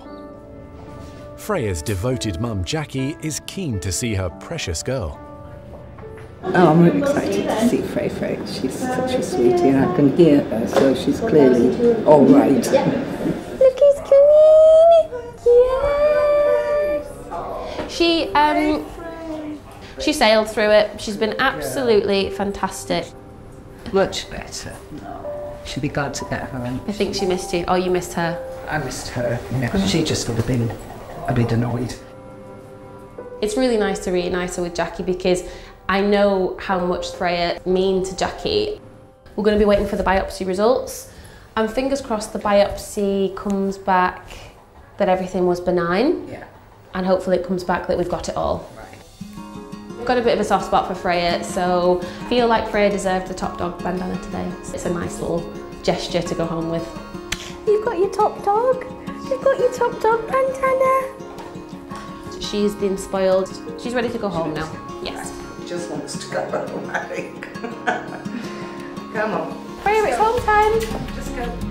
Lovely. We'll see you later. Yeah, thanks. Bye. Bye. Bye, thanks very much. You're welcome. See you later. Come on, Freya. Good girl. Test results on the lump Louisa removed from 12-year-old Miko showed the growth was cancerous. Thankfully, they also confirmed that all the malignant tissue was successfully cut off. The friendly Springer Spaniel is back at the beach with her best friend and surfer mum Ali, as both make the most of Miko's new lease on life. Good girl, there we go, good girl. A week after surgery on her tongue, Nala is pain-free and eating normally. Becca and Louisa are continuing to carefully monitor the 7-year-old's progress. Hopefully the chewing disorder is now a thing of the past. And after Freya's surgery, test results revealed the nasty-looking lump taken from her paw was not cancerous. The lively 2-year-old is back to full health and enjoying life to the full.